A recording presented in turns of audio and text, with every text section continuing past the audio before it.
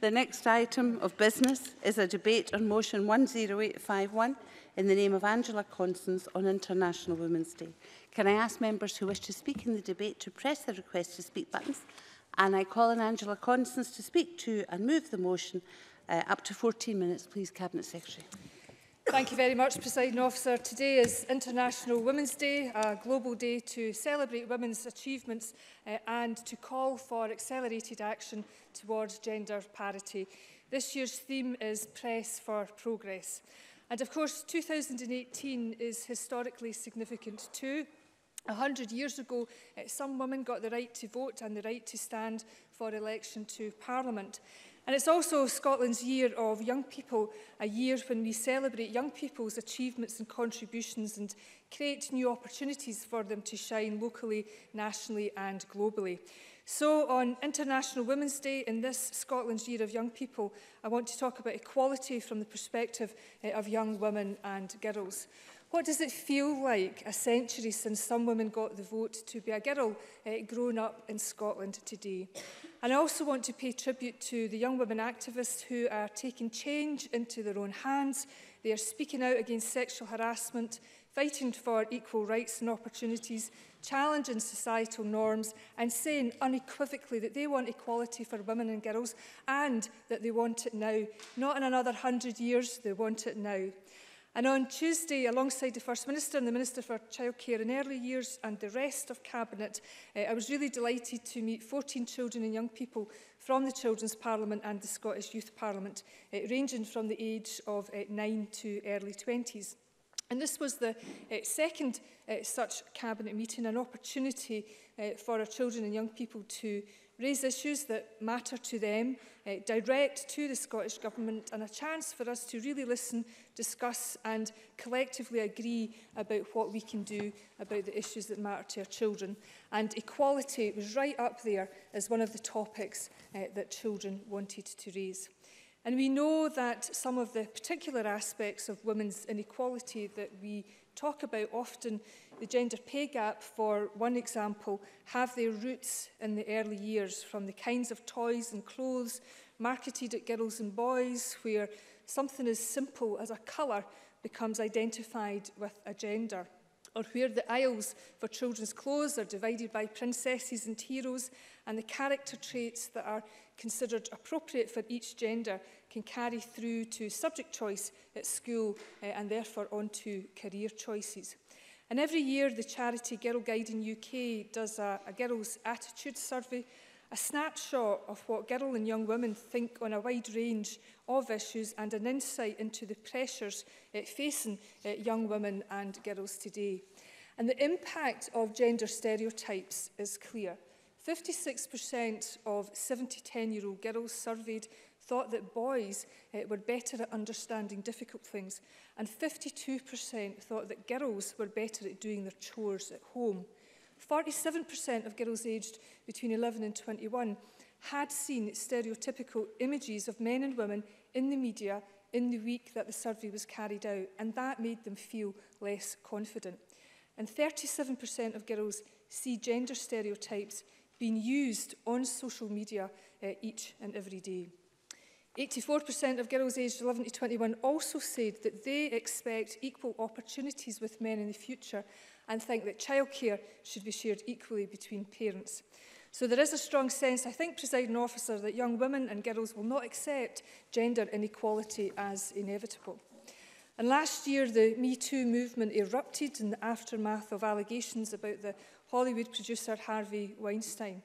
And the hashtag has been used literally millions of times on Twitter by women of all ages and men to share their own experiences of sexual harassment.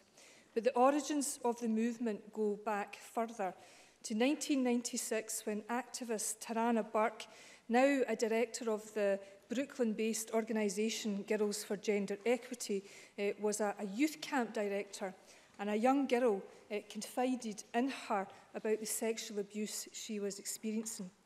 And at that time, Tarana said she didn't feel equipped to help. And this is what Tarana said in describing that experience and her interactions with this young woman. Tarana said, "I couldn't help her release her shame, or impress upon her that nothing had happened to her that was her fault. I could not find the strength to say out loud the words that were ringing in my head over and over again as she tried to tell me what she had endured. I watched her walk away from me as she tried to recapture her secrets, tuck them back into their hiding place, and I watched her put her mask back on and go back into the world like she was all alone, and I couldn't even bring myself to whisper, "Me too."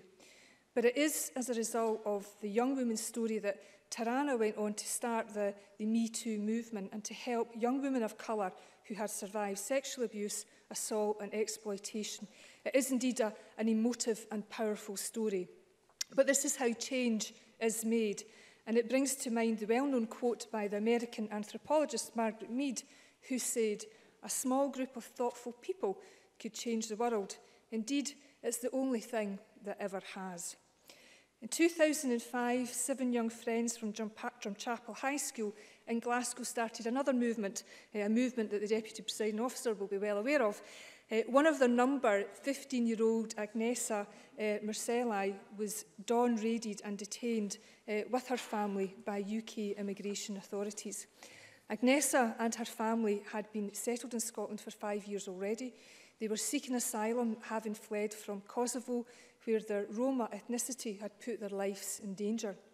Agnesa's friends, some of whom were also seeking asylum and concerned by her sudden disappearance, decided to do something, and they set up the Glasgow Girls and started campaigning against Agnesa's deportation and for an end to dawn raids on families with children. They started a petition, they held candlelit vigils to prevent other families from being raided, and secured cross-party support from this Parliament. And with the support of charities and community groups, they kept the issue firmly on the political agenda until ultimately the UK government announced an end to the detention of children for immigration purposes in 2010. And in September 2008, the Marcelli family were granted indefinite leave to remain. And the story of the Glasgow girls, Amal Azuddin, Rosa Saleh, Agnesa Marcelli, Yulina Sivak, Tony Lee Henderson, Jennifer McCarran and Emma Clifford has inspired TV documentaries, dramas and even a musical. And of course, there are many more stories and testimonies and experiences like these. 2015, Girls Against was founded by a group of teenage girls in Scotland just fed up at being sexually harassed and assaulted at gigs and live music venues. Now they have thousands of supporters and they work with bands, festivals and venues the length and breadth of the country. In Kenya, 5 teenage girls from Kisumu Girls High School had created an app that connects girls affected by female genital mutilation to legal and medical assistance. And it also has a panic button for girls to alert the authorities. Malala Yousafzai, who needs no introduction, a young woman from Pakistan who campaigns for a girl's right to an education, and of course the youngest Nobel Prize laureate. In England, Amika George, an A-level student, has started a free periods campaign for every student receiving free school meals to receive free sanitary products. More than 80,000 people have added their name to Amika's petition. And I am pleased that in Scotland we have already committed to fight period poverty by providing access to sanitary products for students in schools, colleges and universities. And we've recently taken the decision to continue providing sanitary products to over 1,000 women who participated in our Aberdeen pilot project while we evaluate the outcomes of that particular project. And I could go on, of course, Presiding Officer, but the point is young women and girls in Scotland, across the UK and around the world are speaking out against social injustice and inequality, just like the suffragettes 100 years before them. And today another Scottish woman is being honoured, Mary Barber, for among other things her pivotal role in leading the revolt against rent increases in Glasgow during the First World War. In 1915, when men at the front line, an influx of workers to Glasgow shipyards and munitions factories resulted in overcrowded tenements, and landlords taking advantage of the situation hiked rents up by as much as 23%. By November that year, as many as 20,000 tenants were on rent strike, And in his 1936 book, Revolt on the Clyde, the socialist leader Willie Gallagher remembers them as Mrs. Barber's army. And he wrote, "In Govan, Mrs. Barber, a typical working-class housewife, became the leader of a movement such as had never been seen before, or since for that matter. Street meetings, backcourt meetings, drums, bells, trumpets, every method was used to bring the women out. And within a month, Munitions Minister Lloyd George changed the law to reduce rents to pre-war levels across the country. And today, a bronze statue of Mary and her army by sculptor Andrew Brown is being unveiled at Govan Cross in Glasgow. And the methods may have changed. Social media has replaced backcourt meetings, perhaps, but just like Mary, young women are standing up for what they believe is right. And we need to support, encourage, and above all, listen to what they are telling us. And one of the findings from the Girl Guidance Survey that I mentioned earlier was that 57% of 11 to 21-year-old girls surveyed don't think that politicians understand the issues that they face today. And quite simply, that's just not good enough, and we should all respond to that loudly and clearly. Which is why meetings, among other things, like the meeting that Cabinet had on Tuesday with the children and young people are so important. The First Minister's National Advisory Council on Women and Girls deliberately has 3 young women members, 15-year-old Amina Ahmed, 17-year-old Katie Horsborough and 21-year-old Suki Wan. And the second meeting of the Council also took place on Tuesday and focused on attitudes and culture change. Presiding Officer, it is in all of our interest to keep pressing for progress towards gender parity, because equality for women and girls is good for all of us, it's good for our economy and it's good for our society. That doesn't mean that achieving gender equality is easy, it isn't, but every step forward, every step that takes us closer to that goal is a step worth taking. And I'm proud of the steps that the Scottish Government has taken. Already this year we've passed legislation on domestic abuse and on women's representation on public boards. Our STEM strategy is prioritising challenging gender stereotypes and encouraging girls to get excited about STEM and the rewards of a career in STEM sectors. On Tuesday, Skills Development Scotland organised an event in Glasgow targeted at young people from underrepresented groups who are interested in finding out more about modern apprenticeships, including young women considering STEM careers, as well as care experienced BME and disabled young people. Equally Safe, our strategy to tackle all forms of violence against women and girls, sets out our commitment to piloting a whole-school approach to tackling gender-based violence in partnership with Zero Tolerance, Rape Crisis Scotland and Education Scotland. These are the formative years for young people, and we want to ensure that we are helping them to develop a good understanding of what healthy relationships are and about consent. But we can and always and must do more. And today the First Minister announced that she will once again run the First Mentor initiative, offering another young woman the chance to be mentored by her for a year. She's also called on other women to join her by offering a little bit of their time and their experience to another woman or girl to help them reach their goals and to fulfil their potential. And later this year, in recognition of the centenary of women's suffrage, the Scottish Government will hold an event with young women to talk about what we can do to get more women into political office. So much has changed over the course of a century, much for the better in terms of women's rights and equality, but we need to be absolutely vigilant in terms of the good progress that has been made, and we need to keep taking those steps forward. So we can and we should all pay tribute and play a part in pressing for progress and never for a minute taking our foot off the pedal. Thank you very much.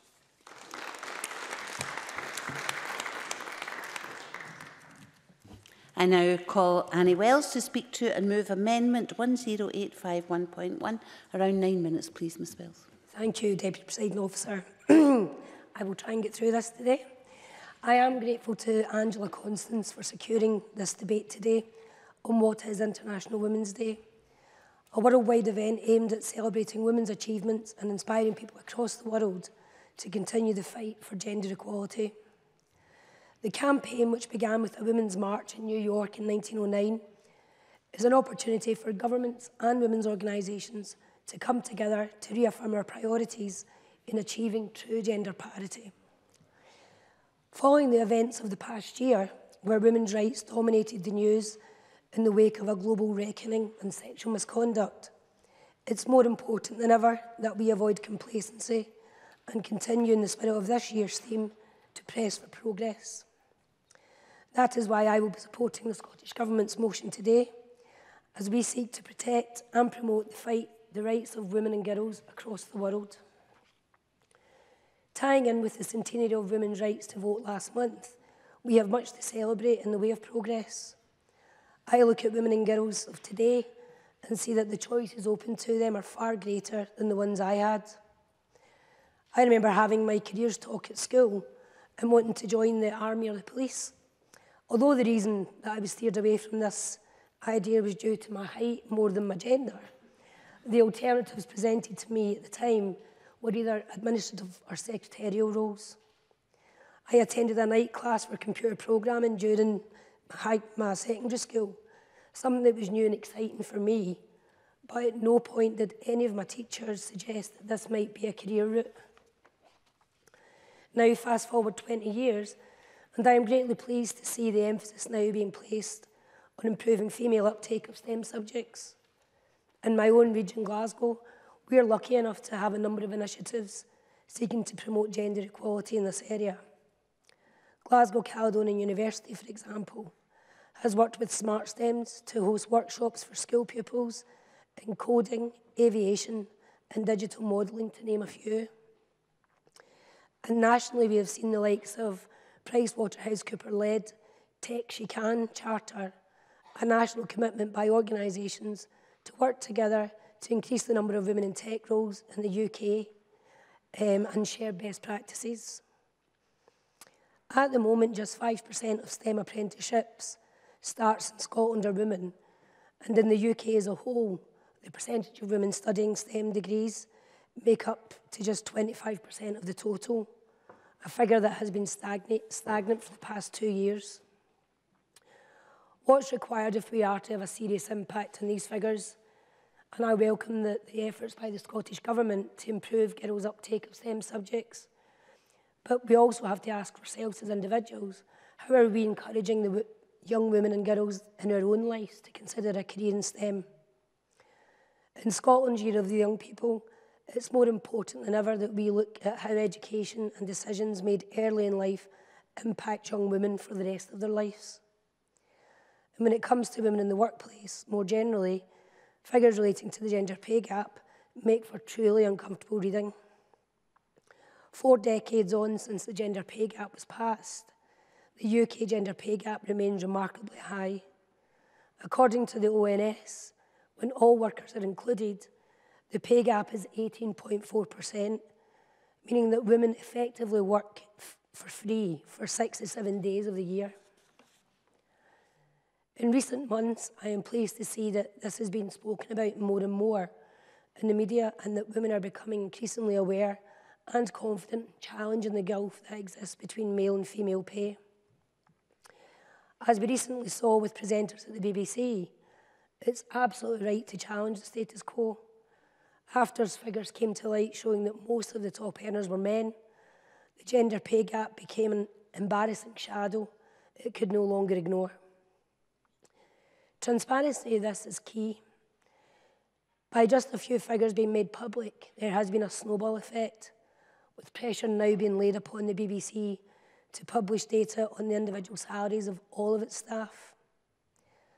I sincerely hope that the UK Government's wider policy on mandatory gender pay gap reporting will have a similar effect, creating a culture whereby companies simply can't afford to tarnish their image in this way. I'd just like to carry on, thank you. In addressing why the gender pay gap exists, we must, of course, also look at why women are not better represented in the high-level executive jobs we associate with high pay and big bonuses. Whilst we may differ at times on solutions, I am sure we can all agree that there are clearly deep-rooted cultural and societal barriers holding women taking top jobs. Culturally, I strongly believe we are still peddling the same gender stereotypes of what we expect from girls and boys as they grow up. Women are still also faced with the overwhelming societal expectation that they should lead in childcare. Companies desperately need to incorporate organisational designs that recognise these pressures and bring talented women up through the pipeline. And these companies do exist, as I have said many times with the example of FDM based in Glasgow. We must, as politicians, seek out exemplary businesses and champion them in the way that encourages others. And of course, International Women's Day is not just about the UK. With the World Economic Forum's 2017 Global Gender Gap Report telling us that gender parity is over 200 years away, the well-being and status of women across the world is central to our fight. To put into context, 1 in 3 women globally have experienced some form of physical or sexual abuse. 1 in 5 girls are believed to have been married before the age of 18. And around 2/3 of the world's illiterate adults are women, and in developing countries and rural areas, agriculture remains the most important employment sector for women, a sector that largely falls within the informal economy with little or no social protection and labour rights. I am pleased that the UK aid-funded programmes are working with organisations across the world to end violence against women and girls and challenge the discriminatory practices that hold women back in family life, education and their working lives. We must also strive to do more, creating a life for millions of women where they don't feel discriminated against or in danger or still missing out on their desired opportunities should be a name that transcends this chamber and beyond. To finish today, Deputy Presiding Officer, it wouldn't be right of me to not wish everyone a happy International Women's Day, but also to wish the same to my mum, who's an inspiration to me. And I would have got it in the neck if I hadn't mentioned her. As elected representatives, I believe we all have a duty to work together as a parliament and indeed in countries across the world to do more to achieve full equality for women. We sense the tide is turning, but we should never be complacent. We are 200 years away from achieving gender equality, and that is 200 years too long. I move the amendment in my name. I call Rhoda Grant to speak to and move Amendment 10851.2 for around 7 minutes, please, Ms Grant. Thank you, Presiding Officer, and I move the amendment in my name. I wish that my role as Women and Equality spokesperson didn't need to exist, and I also wish that International Women's Day didn't need to exist. But after 100 years since the first woman in this country was allowed to vote, and 109 years since the first International Women's Day, there are still many battles that we need to be won. The theme of this year's International Women's Day is Press for Progress, and that's the reasoning behind our amendment. While the government's motion talks about progress made, our amendment keeps pressing for progress, and I think that creates the right balance. My colleague Monica Lennon will take the opportunity to speak about her campaign to stop period poverty when she winds up the debate.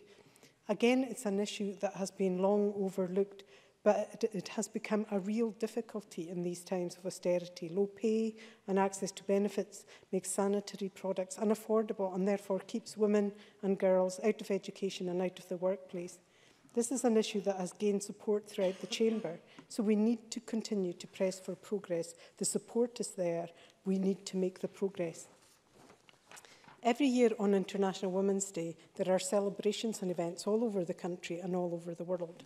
And while it's great to see many male feminists acknowledging and thanking women for their contribution to society, it still remains that the best way to really thank women is to treat them with respect and treat them as fellow human beings deserving equality.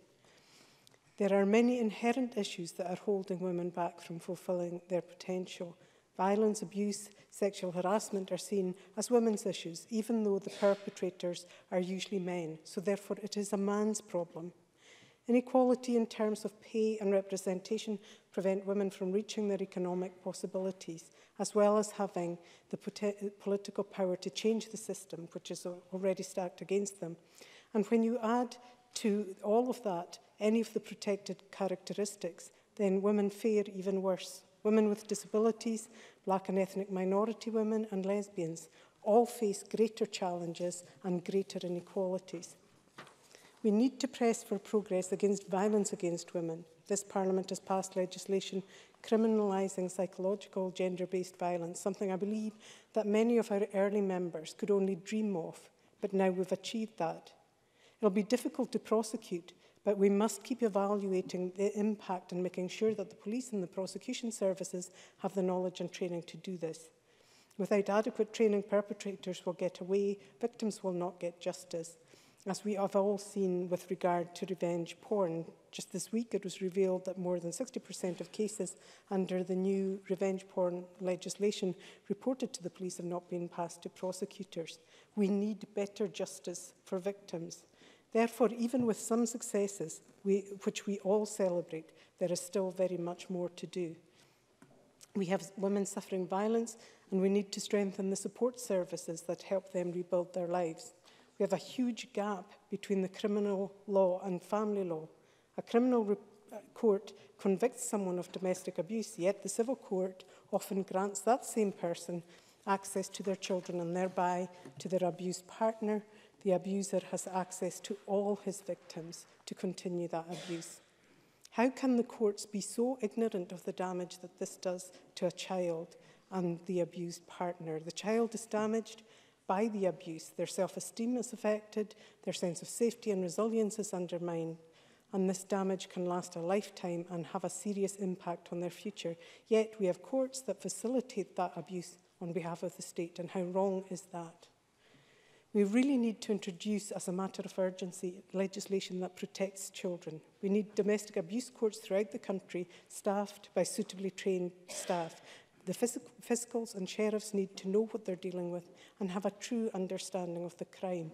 These same courts need to deal with family law issues arising out of those cases, such as custody and access and divorce. This also highlights the need for split payments. Richard Leonard at First Minister's Questions raised this issue. Domestic abuse starts with financial abuse. Women need to be able to have financial independence, and the government must look at their stance on this and change it at stage 3 to give women the protection they need. We need to press for progress on sexual exploitation to free women from this damaging practice which is increasing in our society rather than decreasing. If we want to see true equality, women cannot and should not be commodities to be bought and sold in Scotland, because this demeans all women. Sexual exploitation creates an atmosphere of entitlement in men and therefore encourages sexual violence. Respect within relationship is not taught to young people at home or in school. They learn much of their sex education from extreme pornography, which also leads to an increase in sexual violence. How can you be equal if you do not command the same respect as someone of the opposite sex? Recently, the High Court ruled that women who had been forced into prostitution and criminalised as a result should not have to reveal these convictions. And while this ruling is a step in the right direction, it seems very odd to me that they can still be convicted, but that it is against their human rights to be forced to reveal these convictions. Can I ask the Scottish Government what steps they are taking with regard to this ruling and whether it will lead to changes in our legislation here in Scotland? It's simply wrong that women are criminalised and the men who have abused them get off scot-free. Fiona Broadfoot, one of the women who took the case, said, "Not one of those men who bought and used and abused me, even the ones that knew fine well I was a child when I was first put on the streets, has ever had to face the consequences of his actions. It's time for change, and we need to press for progress." So while we take pride of all the advances made, we recognise that we're still a long way off from true equality. On International Women's Day, we need to redouble our efforts. We need to press for progress, and we need to make progress. I hope in my lifetime these debates will no longer exist, and I hope in my lifetime that women will be truly equal.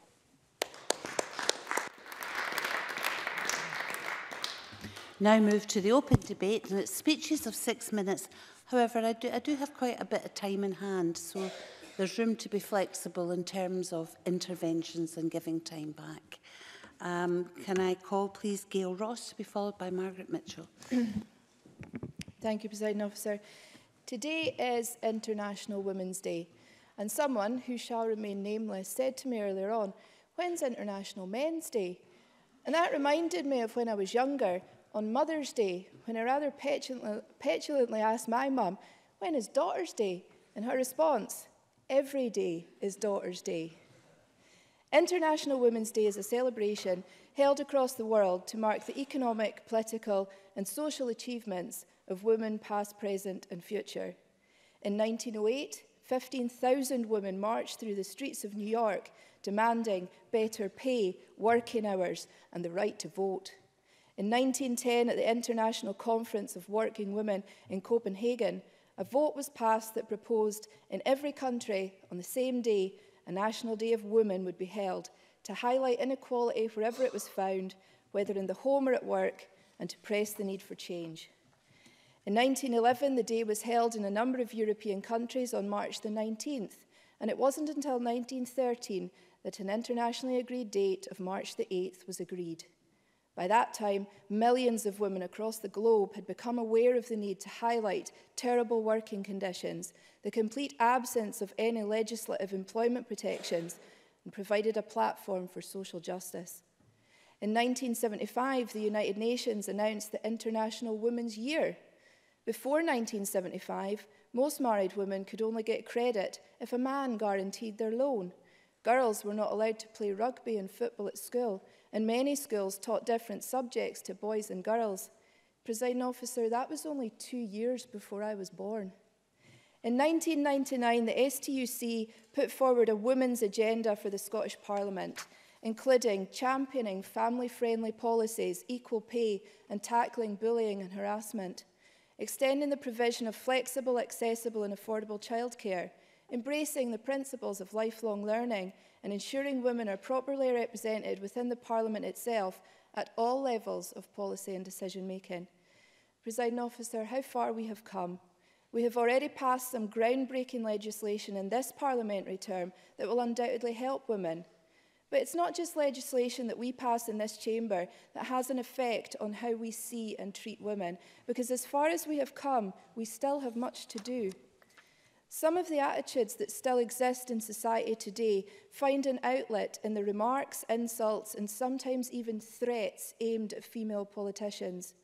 Everyday correspondence to my office can and does include language and comments that would never be included in correspondence to a man, and I know this because I used to work for a male MSP. We see much worse online. Comments on everything from appearance to sexuality, people typing whatever comes into their head without consideration of the consequences. It's not true that once you become elected, you become some political robot. We're still human beings with feelings and families. And we can't pretend that the results from the recent sexual harassment survey conducted here in this very building is anything but highly alarming. But it's International Women's Day, so I want to take a minute to talk about one inspirational woman from international politics. Any female politician, or to be honest, any female, that hasn't read Hillary Clinton's book, What Happened, should do so immediately. Whether you agree with her politics or not, she gives a great insight into the way she was treated during the presidential election campaign. And I was struck by a paragraph where she talks about some advice she received about being a female politician. Women are seen favourably when they advocate for others, but unfavourably when they advocate for themselves. For example, there's virtually no downside to asking for a raise if you're a man. You'll either get it or you won't, but you won't be penalised for trying. A woman who does the same is much more likely to pay a price. Even if she gets a salary bump, she'll lose a measure of goodwill. The exception is when a woman asks for a raise on someone else's behalf. Then she's seen as generous and a team player. You have a steep mountain to climb. They will have no empathy for you. And to move on to science, we all know the name Marie Curie, the first person to win 2 Nobel Prizes. But how many people know that she was actually prevented from joining France's Academy of Science because she was a woman? Rosalind Franklin played a huge part in decoding the structure of DNA, but 3 men claimed the Nobel Prize for her discovery. Astrophysicist Jocelyn Bell Burnell discovered pulsars. Her male supervisor claimed the Nobel Prize. Lise Meitner was pivotal in the discovery of nuclear fission, but not only did she fail to get the Nobel Prize, she wasn't even allowed on the floor where the male scientists worked. Again, we've come so far, but we still have more to do. Presiding Officer, we see so much lip service paid to women's rights. Warm words on social media, good intentions outlined in press releases, but words are no substitute for deeds. Action is required, and not just a crowd-pleasing box-ticking exercise. We need to adopt a zero-tolerance approach to sexual harassment and abuse, a zero-tolerance approach to gender-based violence, to female genital mutilation, to the belittling, sexist, misogynist language, judging women on their appearance, saying that 50-50 quotas prevent women taking positions on merit. Women have the merit. Quotas merely give them the opportunities. A zero-tolerance approach to being treated like second-class citizens, like we should still be chained to the sink, barefoot and pregnant. This year will prove to be pivotal in the fight for women's rights, equality and respect. We won't settle for being paid less than men. We won't settle for being asked in an interview if we're planning to start a family. We're here to contribute, to challenge and to compete. So let's celebrate the women, all the women. I'll celebrate my mum, my sisters, my aunties, my nieces, my cousins, my friends, my sisters in this chamber and my sisters around the world. And I will bring up my own son to celebrate and respect women. Presiding Officer, women are looking for us here to set not just laws, but an example. So let's make sure, first and foremost, that this Parliament can be held up as a place where women feel safe, valued and appreciated. Let's make sure that every day is Women's Day.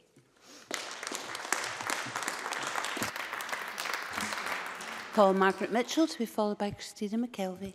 Thank you, Deputy Presiding Officer. I welcome the opportunity to speak in this International Women's Day debate. There are many topics which could be covered today. The gender pay gap, childcare provision, sexual harassment, violence and abuse against women domestically and in war zones, and equal representation, to name a few. However, I'd like to focus on the legal profession and to look at the number of young girls choosing to study law, the opportunities that they and women have within the profession, and in particular, to assess the progress which has been made in this currently male-dominated profession. Here, interestingly, according to the latest statistics available from SPICE, in 2015-16, of the students graduating with a law degree in Scotland, 63.5% were female and 36.5% were male. In the same year, of those completing the Diploma in Professional Legal Practice, required after the LLB degree to become a solicitor, 66.1% were female compared to 33.9% male. And since 2012, according to the Law Society, more women have completed legal traineeships than men. In 2016-17, this equates to 322 women to 173 men. Thereafter, as the next career stages progress, it becomes evident that the higher percentages of women to men starts to decline. So in 2015, there were marginally more fully qualified female lawyers holding practicing certificates than male. However, in terms of women reaching the top of the legal profession, during the last decade, Scotland can be proud of some exceptional women who have provided hugely encouraging examples of how women can lead the way for the younger intake of female lawyers. Scotland's first female Lord Advocate, the head of the Criminal Prosecution Service in Scotland, Dame Eilish Angelini, was appointed in 2006 and held the post until 2011. And whilst the head of the judiciary in Scotland, the Lord President of the Court of Session and Lord Justice General, has never been a woman, the Lord Justice Clerk, Scotland's second most senior judge, is for the very first time a woman, Lady Dorian.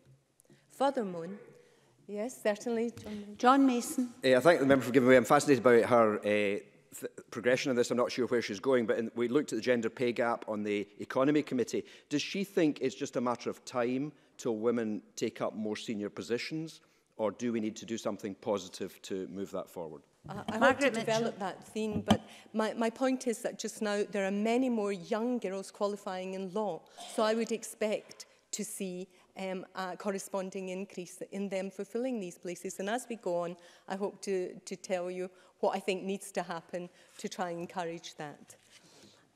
Furthermore, of the current 35 senators of the College of Justice in Scotland who sit in the Court of Session and the High Court, 10 are women. At Sheriff Court level, however, the numbers are less encouraging. Of the 142 permanent or resident sheriffs sitting in our 39 sheriff courts, only 27 are women. At a UK level, the Supreme Court is led by the Baroness Hale of Richmond, the first ever female head of the judiciary in the United Kingdom. She was also the first woman law lord in 2004 and then the first woman justice of the Supreme Court in 2009. However, of the 11 other members of the Supreme Court, only one other justice, Lady Black of Derwent, is a woman. And at a European level, the European Parliament conducted a study of the legal profession across EU countries in August 2017.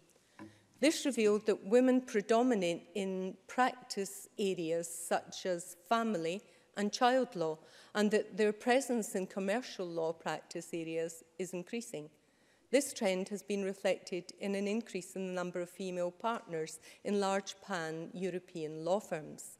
Significantly, the reason given for this change is that commercial practice is becoming more about negotiation and client care than about contentious litigation, and that this in turn has seen an increased requirement for skills that are, and I quote, seen as those stereotypically possessed by women. This European study was also found that although there is an increase in females entering the legal profession and becoming partners, the numbers of women progressing to partnership or to elite levels in the advocacy profession is still very small. In conclusion, Presiding Officer, Scotland has much to be proud of, and there has undoubtedly been a significant increase in the number of women entering the legal profession. But equally, with some notable exceptions, there is still a steep hill to climb before this trend is reflected at the top of the law profession in years to come. And I hope that by raising awareness about stereotypes and by addressing the wider societal issues such as adequate childcare provision and the presumption as to who bears the burden of caring for children or other dependents, that a level playing field can be achieved in providing all women with the opportunities to reach the top of the legal profession. In the meantime, we recognise and pay tribute to trailblazers such as Lady Hale and Dame Angelini for the breakthroughs they made that will pave the way for future generations of women. I call Christina McKelvey to be followed by Claudia Beamish. Thank you very much, Presiding Officer. And it's a good place to start where Margaret Mitchell has just finished off, because gender parity is at least 200 years away, says the World Economic Forum's Global Gender Gap Report. Even slaves didn't wait that long to have their freedom respected. And while we know that gender parity won't happen overnight, or even maybe in 3 centuries, the good news is, across the world, women are making positive gains day by day. Plus, there's indeed a very strong and growing global movement of advocacy, activism and support. So we in Scotland won't let up. Now more than ever, there's a strong call to action to push forward and progress gender parity. A strong call to press for progress. A strong call to motivate and unite friends, colleagues and whole communities to think, act and be gender inclusive. And the Press for Progress campaign has 5 asks, and they are: maintain a gender parity mindset, challenge stereotypes and bias, forge positive visibility of women. You're doing very well today, girls. Influence others' beliefs and actions, and celebrate women's achievements. And my, have we got a lot to celebrate. And every one of us in this chamber has a responsibility, regardless of your gender, to actively support equality and fairness in all of its facets. And, Presiding Officer, I've said in this chamber before that men of quality should never fear equality, and that's a good statement for today. We have legislation, commissions, equal rights and legal protection provided by ECHR and European law, reinforced by our own laws around fairness and equality for all people. We have had some major victories, hard and well won, against employers who have underpaid female staff for decades. Which is why today is a great day for saying, no, we won't sit quietly and accept the status quo. We will fight it all the time, and we will fight it hard until the need for fighting has gone, because inequality will then have gone. We need to press still harder for progress, to risk irritating some angry men, and perhaps most important of all, stop seeing ourselves as the second-rate humans some members of society seem to feel is appropriate to call us. Women of every age, background, ethnicity, religion, prosperous or not, are already engaged in this process. What we all want, and what Scotland is determined to win, is quite simple: to be treated equally. It's not that difficult. And if we look at some of the international examples of that, take the Mzuzu Coffee Planters Cooperative Union, for instance. They grow and trade in coffee beans in Malawi. Those coffee beans were originally transported via Zanzibar from the Edinburgh Botanic Gardens. So we have a link to that coffee that's grown in Malawi. And the other night, I met with Bernard Kaunda, who's the General Manager of the Mzuzu Coffee Planter Cooperative Union, and at the Hamilton Fair Trade Group meeting. And he informed me of a great success of a gendered aspect of the work that they do with women. It includes coffee beans produced by women being sold with a 20 cents premium added. This 20 cents is saved and distributed to women in a microfinancing model to build business and grow local economies. It's been incredibly successful and has resulted in many new women entrepreneurs and businesses developing in Malawi, all from a coffee bean from Edinburgh. So let's take this a bit more locally too. Jigsaw Travel in Wellhall Road in Hamilton was founded in 1998 by Leslie Miller. The business is a corporate bespoke travel company specialising in complex, personalised travel bookings. This company is the winner of the Scottish Passenger Agents Association Best Small Business Travel Agent Award in 2017 and 2016, and has been nominated for several Glasgow Business Awards and Lanarkshire Business Awards. They have clients from all over the UK, so what was a local business, like that coffee bean, has now grown to have a very strong national base. And the Federation of Small Business has nominated Leslie as one of the top 100 businesswomen in the UK, a super accolade for Leslie and her team. The business has now grown to employ 7 members of staff, all of them women. And I'm sure you will agree with me, Presiding Officer, that to have such a thriving business within my constituency highlighted today of all days is incredibly appropriate. These are all great successes, but we have so much more to do. And even in our government structures, we have work to do. In Yarlswood Detention Centre today, Presiding Officer, 120 women, are on hunger strike. A centre described by the Inspector of Prisons as a place of national concern. The organisers of the protest that they're holding today outside Yarlswood tell us that the strike is a refusal to submit to institutionally racist detention conditions, which is an integral part of the hostile environment policy currently enforced by the UK government. A sad indictment. The Home Office wrote to these women on Saturday, the hunger strikers, threatening to expedite their extradition and refusing to listen to their demands. Some of these women are experiencing horrific conditions within Yarlswood, including, in some cases, sexual assault. I stand with these women today, and I ask my colleagues in this chamber to do the same and send that message of solidarity. And last year, Presiding Officer, the Pussy Hat Revolution, resulting in me getting a row from the Presiding Officer for donning my fetching pink hat. I won't be doing that this year, Presiding Officer, but the message is still absolutely clear. She's got her evil eye on. A small push maybe against the establishment, but every act of pressing for progress takes us closer to that more equal world we all wish to live in. Just like those suffragists 100 years ago with their good cause, we have many good causes and we've heard of them today. One like Press for Change, the other like Me Too and Time's Up, a campaign which tells the misogynists that the clock has run out on sexual assault, harassment and inequality in the workplace.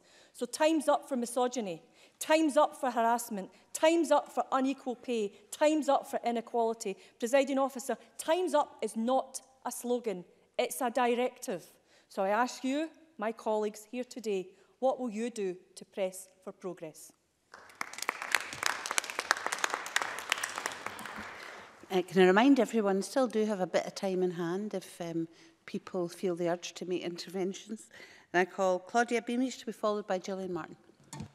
Thank you, Presiding Officer. And today on International Women's Day, may I say that it's great to see a woman presiding over us. History, though, is written by the winners. For as long as we have been living in a patriarchal society, the winners have been men.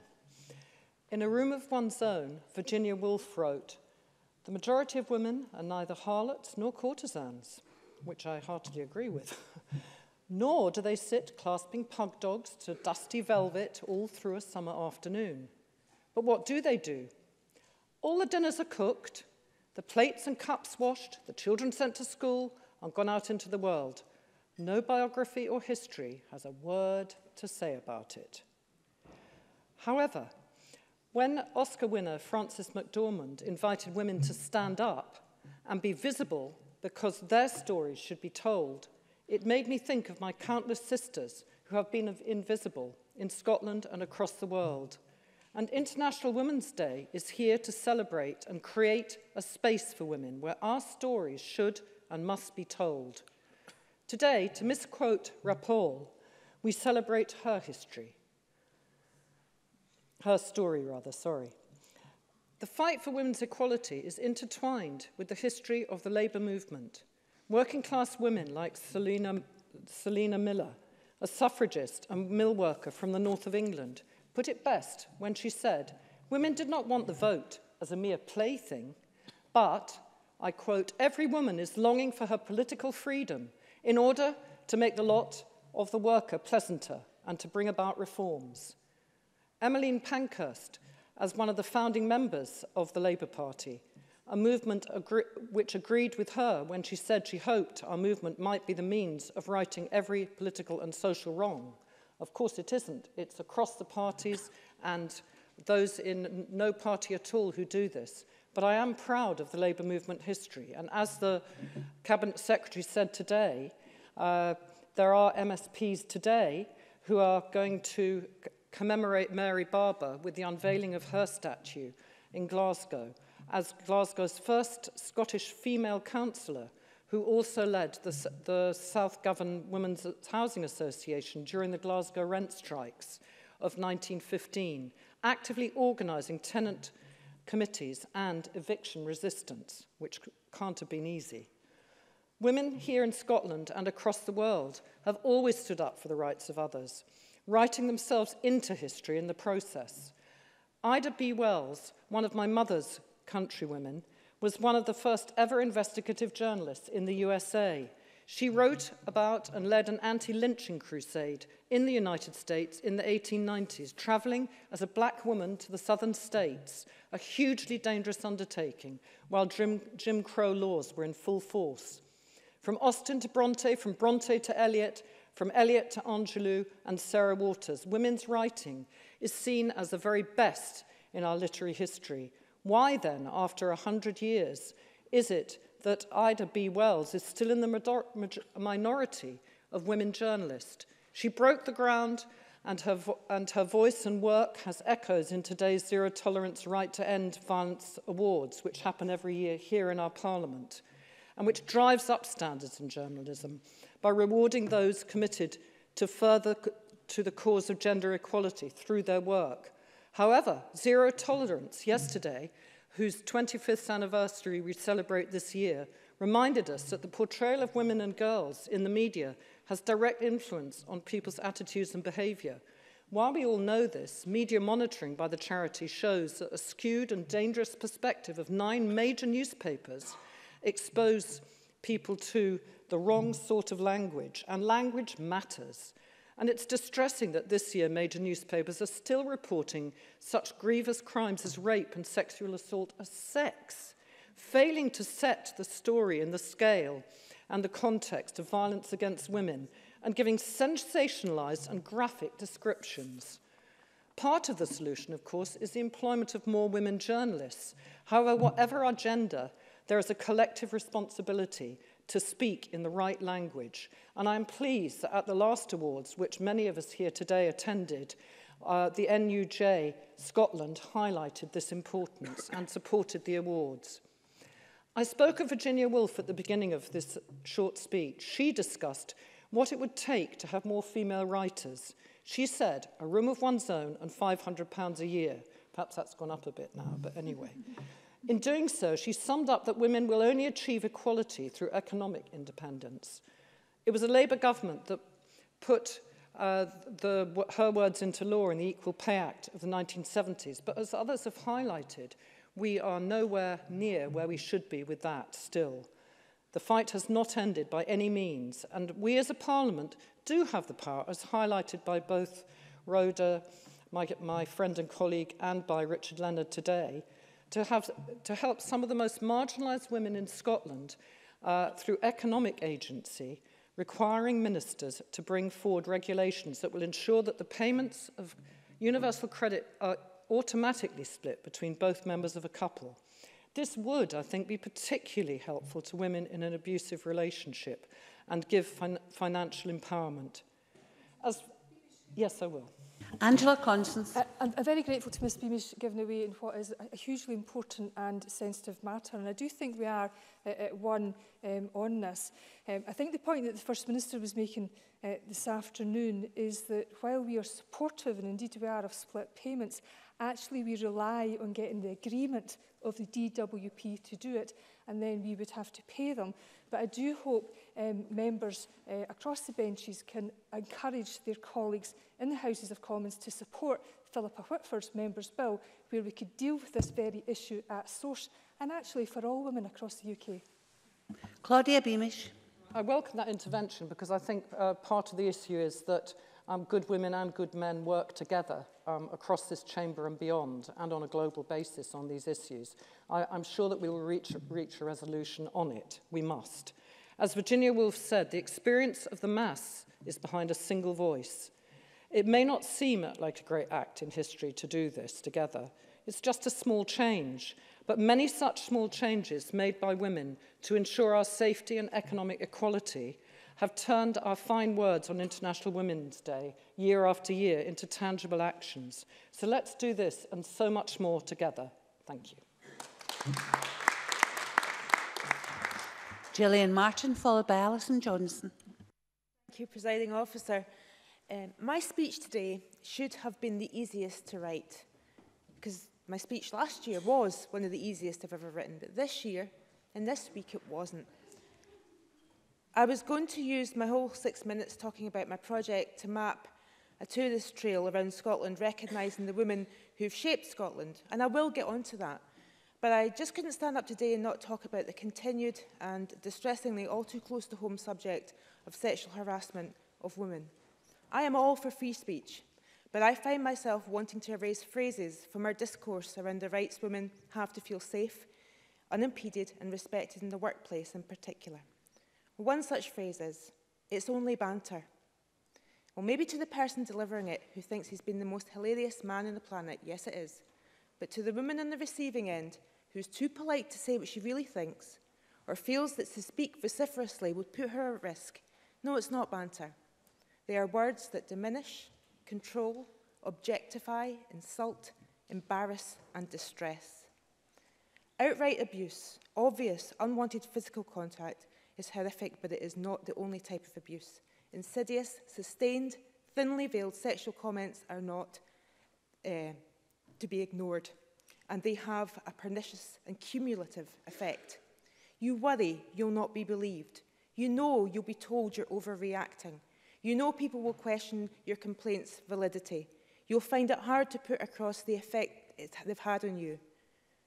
But you'll also lie awake at night, wondering how you can escape it, whether that's leaving your job, making arrangements never to be in that person's company, or voicing your complaints in a way which you know might reap the whirlwind. On this day, I wear purple, the colour of feminism, and stand with all women who've ever felt abused, diminished, controlled by persistent, insidious workplace harassment. Because I was one of you, and even as many as 25 years on from my harassment, I still think about what I could have done to stop it and how hard it was to take any action. And I salute those who in the last year were braver than me and who have. Now, I can get on to talking about my project. Claudia Beamish has already said that history is written by the winners, but I actually think it's more accurate to say history is written by the patriarchy. And some of the proof of that is on our high streets. You look up and there's a statue of a general, a king, a male writer, a male poet. A Glasgow traffic cone does not sit upon the head of a bronzed hairbun of a suffragette, it sits upon a short back and sides of a military man.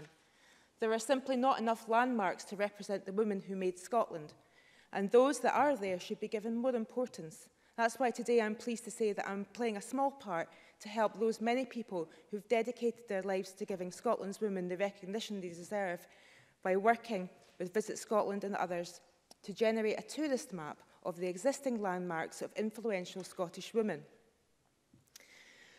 Excuse me. But also asking the public, including everyone here in this chamber, to get in touch with me to get more information on Scotland and women's history that they would like to see recognised who aren't already. And I thank Glasgow Women's Library who've already been in touch to help me with this project today.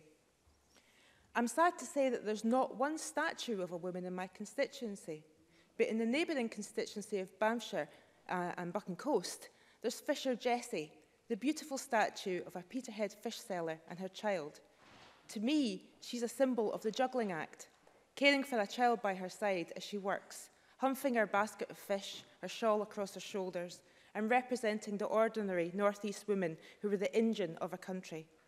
I was delighted to see that the statue of the hero of the Glasgow rent strikes, Mary Barber, and others she led, was unveiled today in Govan. But in our capital city, we have more statues of animals than of women, despite the existence of great Edinburgh women like Muriel Spark or Elsie Ingalls.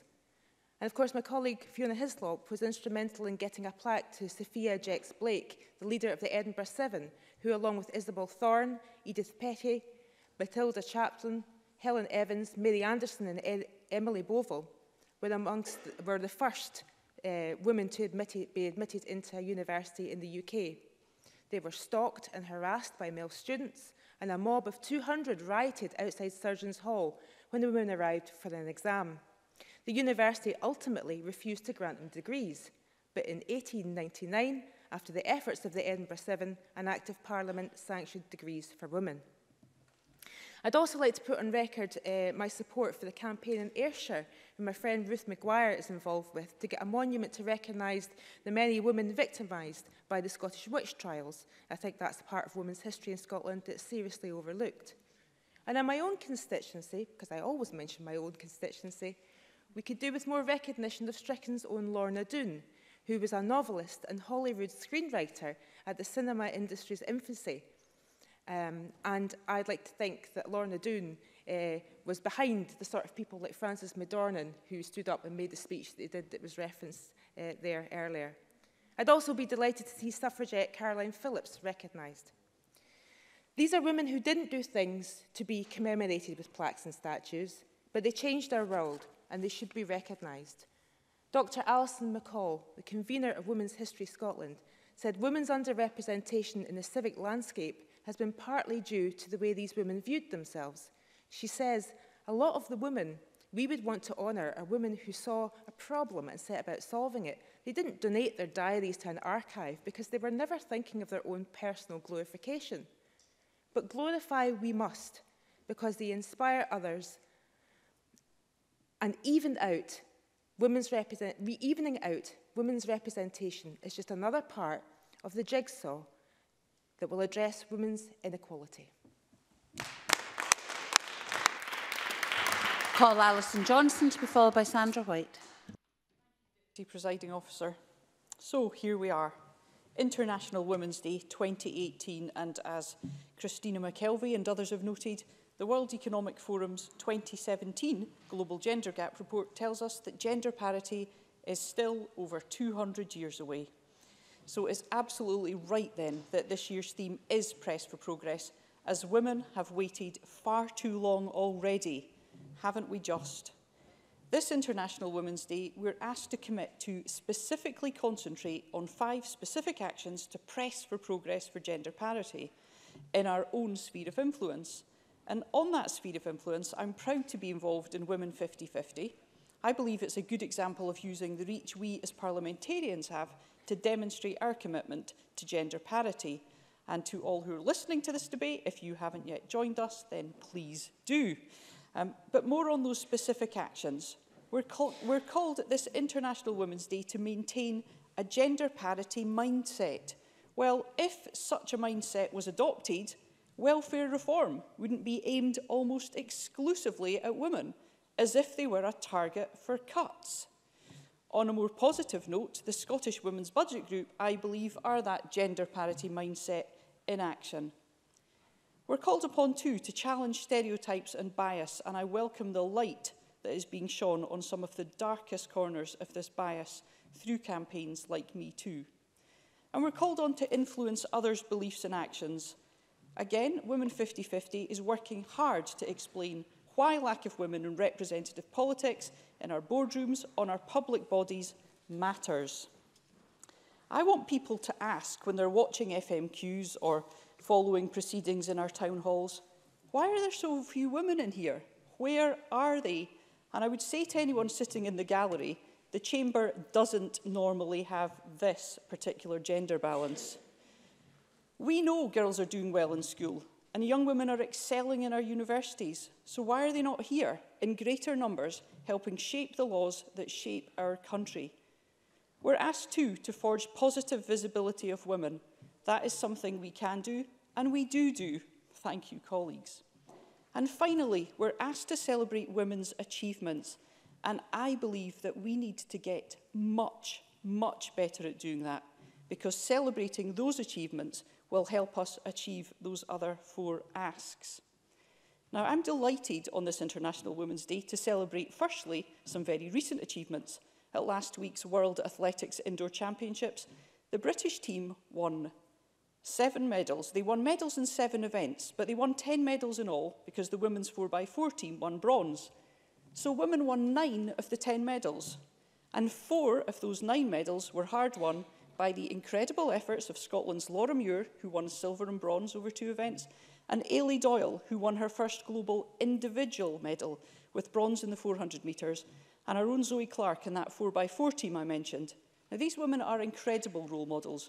Laura won't be competing in the Commonwealth Games. It's just about to, we'll be watching that very soon. But she won't be competing because she's completing her veterinary degree.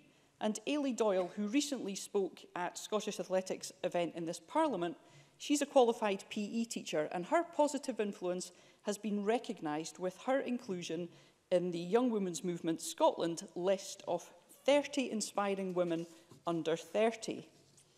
And I'm proud to report that that inspirational list includes the first Green councillor in the East End of Glasgow, Councillor Kim Long.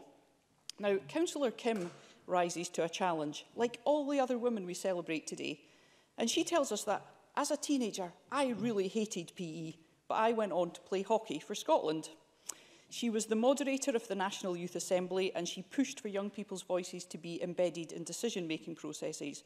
She became the first ever young person to be on a special commission, the Special Commission on Same-Sex Relationships and Ministry. And you can read of her many achievements, but she says that my personal highlight was when I got a bunch of men in Barlinnie to sing in 3-part harmony. She regards that as one of her standout achievements. She says too, I want to see girls and young women taking up space, whether that's physically or vocally, in boardrooms, sports pitches, stages and classrooms, really wherever they want to be, but taking up space. We need collective empowerment, as colleagues have recognised, but it's also about realising that some people will face even greater challenges because of the structures we live in. As Claudia Beamish said, history is indeed written by the winners, and Kim was at the unveiling of the statue of Mary Barber in Glasgow today. It's obviously long overdue, and if the gender gap is bad, the gender statue gap highlights how we have been really, really poor. We've not been good, to put it mildly, at celebrating women's achievements. Now, I'm the Deputy Convener of the Cross-Party Group on Animal Welfare. I am passionate about animals. I am very pleased that we have a statue of a bear and a dog in this wonderful city, but we can do much better when it comes to gender representation, if that's the way we want to continue to mark people and their achievements. Another young woman on that 30 under 30 list is the writer Kirsty Strickland. She's won awards for her writing on violence against women, and she's judged on this subject too. She too speaks about the need for women to be confident enough to take up space. Kirsty says, "I've struggled with imposter syndrome in the past, wasted far too much time wondering about whether I'm good enough or clever enough or brave enough to do the things I want to do in life. For young women, your time is precious. Please don't waste a second of it worrying that you aren't good enough. You are. So take up space, make yourself heard, know your worth and go out and achieve your potential. And know that while you're doing that, other women are rooting you on and delighted to see you succeeding." Now, a young woman who's not on that list, but I think deserves a special mention. I mean, that's only a list of 30. We know there are thousands, tens of thousands of young women who should be on that list. But I think Catherine Gemmell of the Marine Conservation Society has done fabulous work when it comes to the reduction of plastics in Scotland through her enthusiasm and her passion, and I know many of you in this building will have met her.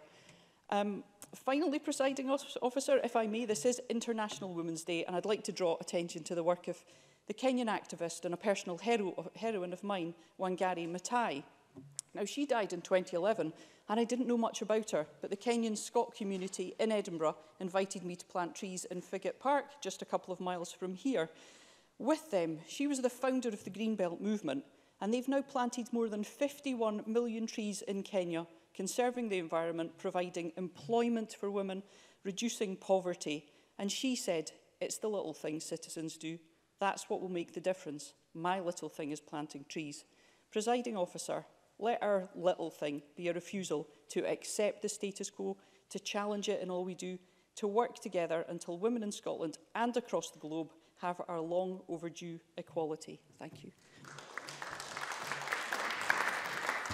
I call Sandra White to be followed by Alex Cole-Hamilton.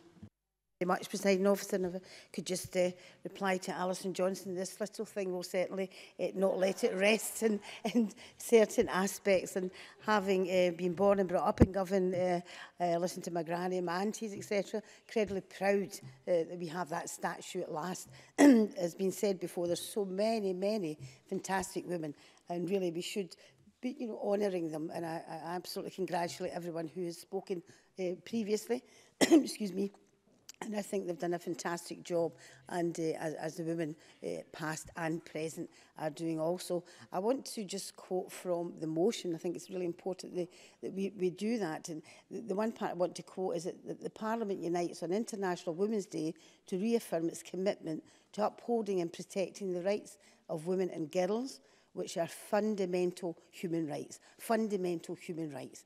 I think that's something we should repeat constantly. Imagine having to say that, fundamental human rights, because it affects women and girls. So I think that should be repeated constantly. There's many women that I could talk about from my past, from Margaret Ewing to various other political figures. But I want to talk about a number of areas in my constituency. I'm just getting used to these glasses. I'm going to take them off now, actually. They're really annoying me. And my sight seems to have improved slightly at that particular point. I want to talk about the fantastic work that's going on in my constituency. And one of the first ones, it was a young girl who came to see me who was a student and went from success to success. And that is FemEng. And it's a network aimed at linking together females in the School of Engineering at the University of Glasgow. The group has a number of focuses, including outreach work with schools, networking events with industry professionals, social activity and international collaboration. FemEng was started as a subgroup within the Glasgow University Engineering Society by a young lady called Ellen Simmons, who came into my constituency office in Argyle Street in Glasgow to tell me about this fantastic project. She was just so enthused with it and her ideas, and we just took it from there and met with the other students there. Now, the network really did go and has went from strength to strength since in 2015 when it was first announced, and in 2016 Femen became formally affiliated with the Women's Engineering Society and established a fantastic collaborative relationship with the society ever since. Since the early days, one of their aims is to take their message into the wider community around Glasgow and beyond. They've found that pupils are often unaware of the vast ranges of disciplines which can be studied in higher education and sometimes struggle to see how their skills could be applied to the engineering industry, and that's where FemEng really are very successful. They offer informative presentations about the different engineering disciplines, what life is like as a student, advice for pupils about to apply to university, and they have really strong links with colleges and deliver campus tours and presentations for visiting group. They don't necessarily mentor, but they certainly support women who want to get in, young women in that particular who want to get into engineering. They believe that one of the main deterrents for females studying or considering to study engineering, there is a lack of positive role models within the industry, and that's where Ellen and her friends and her fellow students come into it. Now, they aim to bridge the gap between the university student and the industry professionals, give students an idea of where that degree can take them, and one of the ways in which they do so is by hosting informal networking events which they call Future You. And at these events, they invite successful female industry professionals, alumni. They give a brief presentation, answering various questions about how did you get to where you are now, and basically building up the confidence of the young engineering students. In 2016, I thought this was an absolutely fantastic idea, and it has been very successful. The group successfully pioneered FemEng in Rwanda, the university's first student-led learning project in collaboration with the University of Rwanda. And if people want, you think back at the genocide in Rwanda, there was lots of men killed, obviously. So basically, there was very many women there and not as many men. So they did this in Rwanda, and the initiative brought together female engineering students, university with the common goal of encouraging more high school girls in Rwanda to pursue a further education in STEM. And it's went from strength to strength, and I do wish them all the success for the future. Another girl I wanted to mention who is studying at Glasgow University, has been mentioned by Alison Johnson, was Laura Muir. She to date has won 7 medals, including 2 gold medals. Her most recent victories at World Indoor Championship in Birmingham, where she won silver and bronze. And she also won the Sport Award and the Inspiring City Awards last year, collaboration of People Make Glasgow, the Herald and the Glasgow Chamber of Commerce. And she is a fantastic role model, as already been said, for young people. Am I going to... Ample time Okay, if you feel obliged to take Mr. Doris. Yeah, I'm absolutely happy to. Well, I'm delighted that you have done, because I would like to mention that another remarkable lady had the opportunity to meet the other day, Sylvia Douglas, who runs the organisation, the social enterprise Mrs, based in Benview Street, just between both of our constituencies. And that organisation works to capacity build and empower women in my constituency and across North Glasgow, particularly focusing in deprived communities. And I thought this would be a good opportunity to put on record the great work that they do. And I hope there are similar organisations across the country that could do similar work, particularly in deprived communities. It's all right, you make up your time for that intervention, Ms. Thank you very much. I thank Bob Doris for that, and perhaps look forward to doing a joint visit with the group as well, because it's absolutely fantastic to do that. Now, I can't finish this without mentioning the Glasgow girls, as already been mentioned by the Cabinet Secretary. Now, myself and I know Christine McKelvey was involved from the very, very beginning, and I think we do have to mention and pay tribute to Ewan Girvin, who was the head teacher at Drumchapel High, who basically got these girls together, gave them such a fantastic amount of courage to go forward. And we know the story of the various, what happened about the dawn raids and how they were absolutely fantastic in what they did, particularly the 7 young women, about the highlighting the poor treatment of asylum seekers. But if I can perhaps go on just a wee bit further in regards to what happened to some of the asylum, well, the Glasgow girls, Amal and Rosa, I still meet with them socially. I still go in demos, as you might call it, with them as well. They're still very much involved in social justice. In fact, Rosa went on to study politics at Strathclyde University, law and politics at Strathclyde University, and indeed Rosa as well stood as an SNP candidate in the last local council elections. Came very, very close to winning, and I think that just shows you the courage that these young girls had, and it makes up the whole thing about basically women should support women, and they're certainly the Glasgow girls, Amal and Rose in particular, who, as I say, I still know are just you know, a beacon for what women can actually do when they get the encouragement. Thank you very much, Presiding Officer. Thank you, Ms White. I call Alec Cole-Hamilton to follow by Claire Hockey. Mr Cole-Hamilton, please. Thank you very much, Deputy Presiding Officer. I'm very grateful for the opportunity to speak in this important debate and indeed for the consensus around the government's motion today. My life has been filled with the impact of extraordinary women. Their impression on my world has been profound, and I want to focus on one in particular in my remarks today. In April 1940, my great-aunt Joan worked as Foreign Office intelligence in the British legation to Oslo. She stood side by side with celebrated spy chief Frank Foley, burning intercepts and manifests as Wehrmacht divisions overran that city. A key member of the Foley group, she then helped to rescue the Norwegian government and king and escaped overland by car and by foot through the snow, through Lillehammer and onto the coast. From there, after providing vital communication support to Norwegian resistance, she was evacuated by submarine to Britain and was awarded an MBE in the New Year's Honours list that year for her service. She was only 23 years old. I wish I'd known her. In her short career, she was present at some of the most defining moments in global history. She was part of the delegation to Yalta. I can only imagine the diplomat she would have gone on to become had she not been sadly lost to us when her plane disappeared over the Atlantic on her return journey from the San Francisco conference, which established the United Nations at the end of the war. When I think about Aunt Joan, I am reminded of the frontiers that she had to push back on as a young woman in a man's world, that in the male-dominated landscape of military intelligence, she was decorated and mentioned in dispatches several times, is testimony to the strength of her character and her resilience. I see that strength in the women in my life today, and I honour them for it.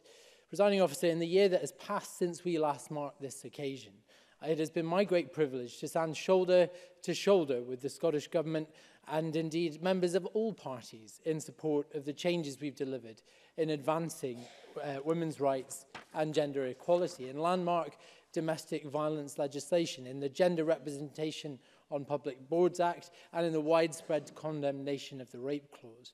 But we still have frontiers on which to push back. And in the year to come, I hope we can do more to challenge employers who still engage in maternity discrimination, clothing demands in the workplace, or the gender pay gap, which is measured out as nearly 7% across this country. And I was very glad to be involved in the UCU protest outside at lunchtime, which, among other things, was still talking about the disparity of equal pay in the university and college sector. Now, I want to see the advances we are making in gender representation on public boards mirrored in the boardrooms of private companies as well. And I want to see a shift in the imbalance that exists between the fact that whilst 50% of graduates in this country are female, only 1/5 of UK companies are either led or owned by women. And let this also be the year when we can finally see a modicum of justice for those women born in the 1950s who are the victims of state pension inequality. Now, I am a feminist, but if I'm honest, I don't think that's always been true. My mother had been in the vanguard of the North American feminist movement in the 1960s and had always brought me up with an understanding of respect and of equality. But when I think back on it, I spent so many of my formative years blissfully unaware of the privilege that I enjoyed as a boy and as a young man, in the stereotypes I conformed to, and in the advantage I accepted without question. I was often a happy beneficiary of the patriarchy. And to my shame, I was at times a passive witness to things like everyday sexism, systemic injustice, and even the harassment so eloquently described by Gillian Martin a few moments ago. I'm not sure when it was that I actually woke up to this, but wake up I did. And over the past 20 years, I've strived to be both a better man and a better feminist, to live up to the example set to me by people like my mother, my aunt, my sisters, and all of the female role models in my life.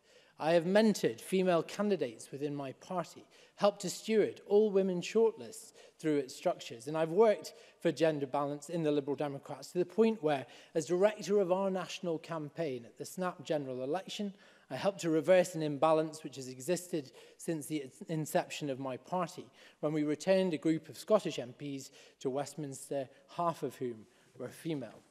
But it does not stop there. In every debate such as this, I rise with a not insignificant degree of embarrassment at the reality that I speak for a group made up of parliamentarians that are exclusively male. So I offer this commitment. I will do everything in my power to ensure that the next group of Liberal Democrat parliamentarians return to this place, be it big or small, will look more like the society we seek to represent and less like the Liberal front bench of 1916. International Women's Day affords us the opportunity to reaffirm that shared commitment to gender equality, to take stock of the mountains that we still have to climb in pursuit of that aim, and to recognise that attitudes and complicity, such as those of my younger self, can be turned around. We will hear the words of many great women in today's debate, but I want to leave you with those of a man, Indian movie star Amitabh Bachchan, who, like me, woke up to the iniquities of patriarchy that had benefited him so richly. He said, because you are women, people will force their thinking on you, their boundaries on you. They will tell you how to dress and how to behave, who you can meet and where you can go. Don't live in the shadows of people's judgment. Make your own choices in the light of your own wisdom. Now, I see the spirit and strength of my Aunt Joan and the many great women I'm proud to share this chamber with in those words. And with that, Presiding Officer, I commend the motion to this chamber. Thank you. Thank you very much, Mr Cole-Hamilton. I now call Claire Hockey to be followed by Maurice Corrie. Ms Hockey, please. Thank you, Presiding Officer. International Women's Day is just as important now as ever, and I'm sure this year's Awareness Day will help progress the cause for true gender equality. Presiding Officer, when I look around us in this chamber today, I am so proud to see many strong women beside me.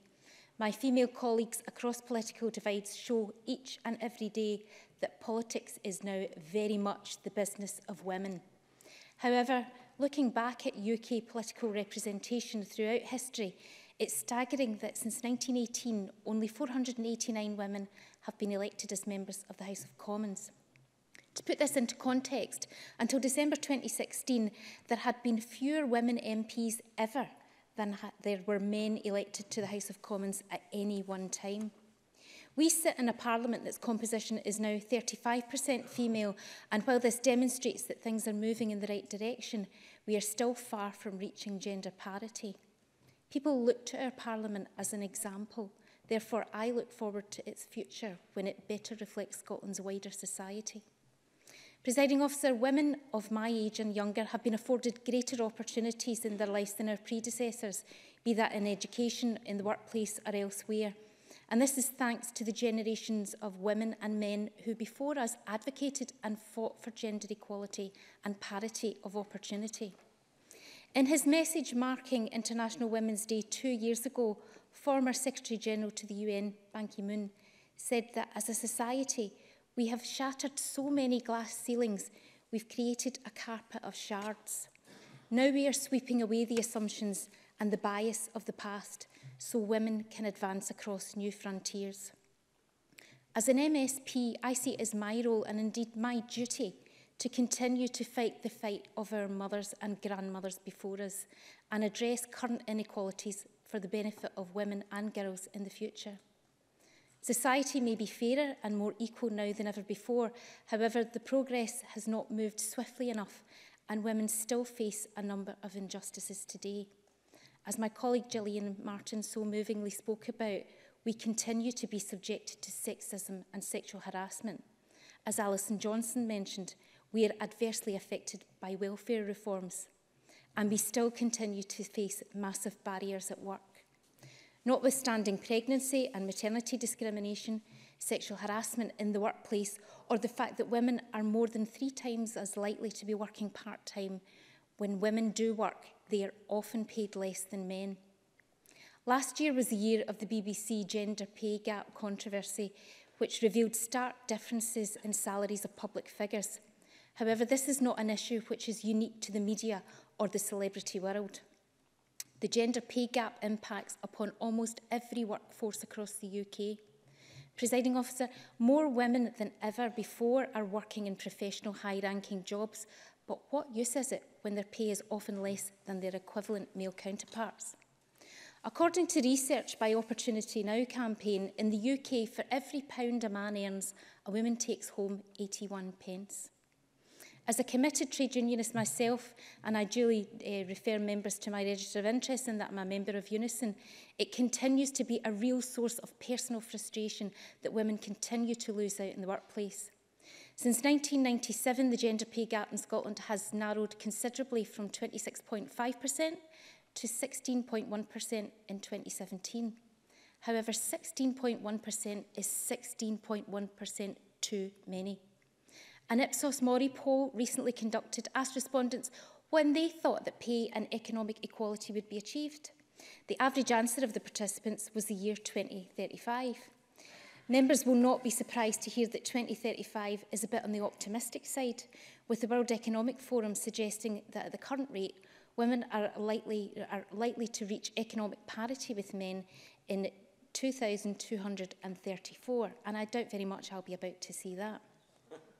There are many drivers of the gender pay gap, however, sadly, not one particular solution to closing it. As with many of the injustices women face, some barriers are systematic and cultural and will sadly take generations to unravel. However, many of the proactive measures taken by the Scottish Government will go some way in making Scotland more equal for our young women in the future. For example, through the recent changes to the Equality Act 2010, an amendment to that legislation now forces public authorities to report their gender pay gap and publish equal pay statements if employing more than 20 people, which is down from 150 employees previously. Furthermore, through the implementation of the Developing the Young Workforce Scotland's Youth Employment Strategy, it will address gender imbalances in young people's careers, choices and opportunities, and also by continuing to push employers to become living wage accredited. It's not right that over 100,000 more women than men earn less than the living wage in Scotland. However, the Government have ensured that Scotland already has the highest proportion of employees paid the living wage of any country in the UK. Presiding Officer, International Women's Day should act as a renewed impetus for us all. We must continue to work together to close gender inequality, not only for ourselves, but for the generations to follow. Today, just over 100 years on, women not having the right to vote is now viewed as a ludicrous idea, old-fashioned, history. I look forward to the day when gender inequality is seen as something that would happen in the olden days, as my kids would say. An outdated concept which is consigned to the history books. As the motion alludes to, this is Scotland's year of the young people. So we owe it to them to do all that we can to create a fairer and more equal society. As evidenced in the other speeches today, focusing on the Me Too and the Time's Up movements, we are hopefully witnessing profound changes in our world, and for the most part, women are leading the way. Thank you very much, Ms Hockey.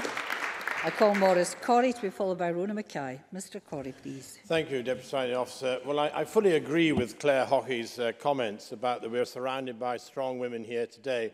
I'm lucky enough to have the same at home with my wife and 3 daughters. I welcome the opportunity to speak today as we celebrate women and girls around the world on International Women's Day. Whilst it is a day for celebrating the accomplishments and progress that have been made, it is also a day for recognising the progress still left to be made. Globally, the female population continues to face inequality and injustices in nearly all aspects of life, from health and education to career opportunities to domestic abuse. Issues of inequality in the workplace, lack of political representation, gender biases and sexual harassment continue to persist in society. And we have certainly come a long way over the last 40 years from when I worked in the cotton mills in Paisley, where women mill workers were not allowed to wear trousers. Also, if they became engaged to be married, they had to leave the company. Gosh, what an improvement today. Campaigns like Me Too movement and Time's Up, which have been mentioned, have added momentum to the push for equality which women deserve. Women are feeling more empowered to speak about their experiences with inequality.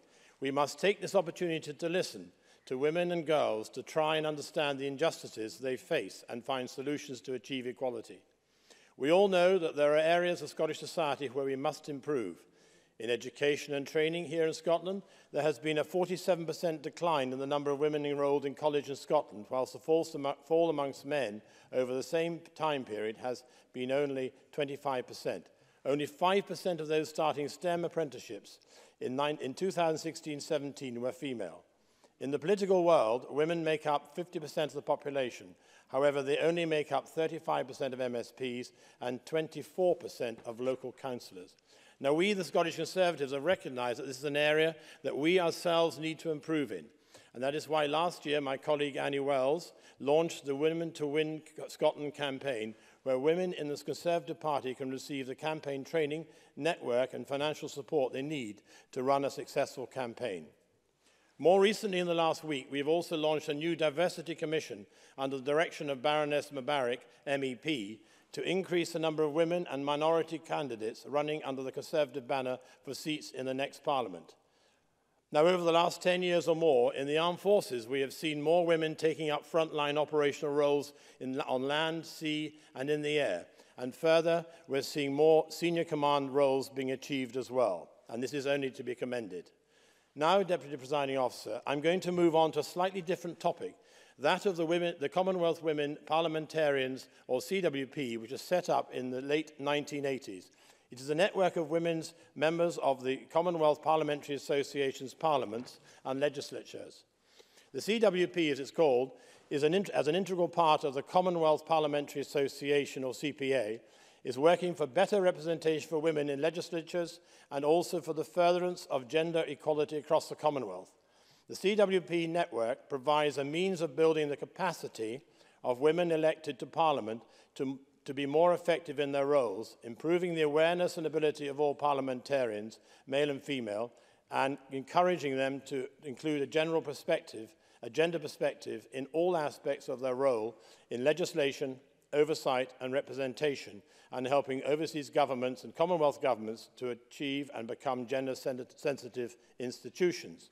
Now, the Scotland branch chaired the first meeting of the British Islands and Mediterranean Region CWP Steering Committee in September 2013 and held the first regional CWP conference in March 2014.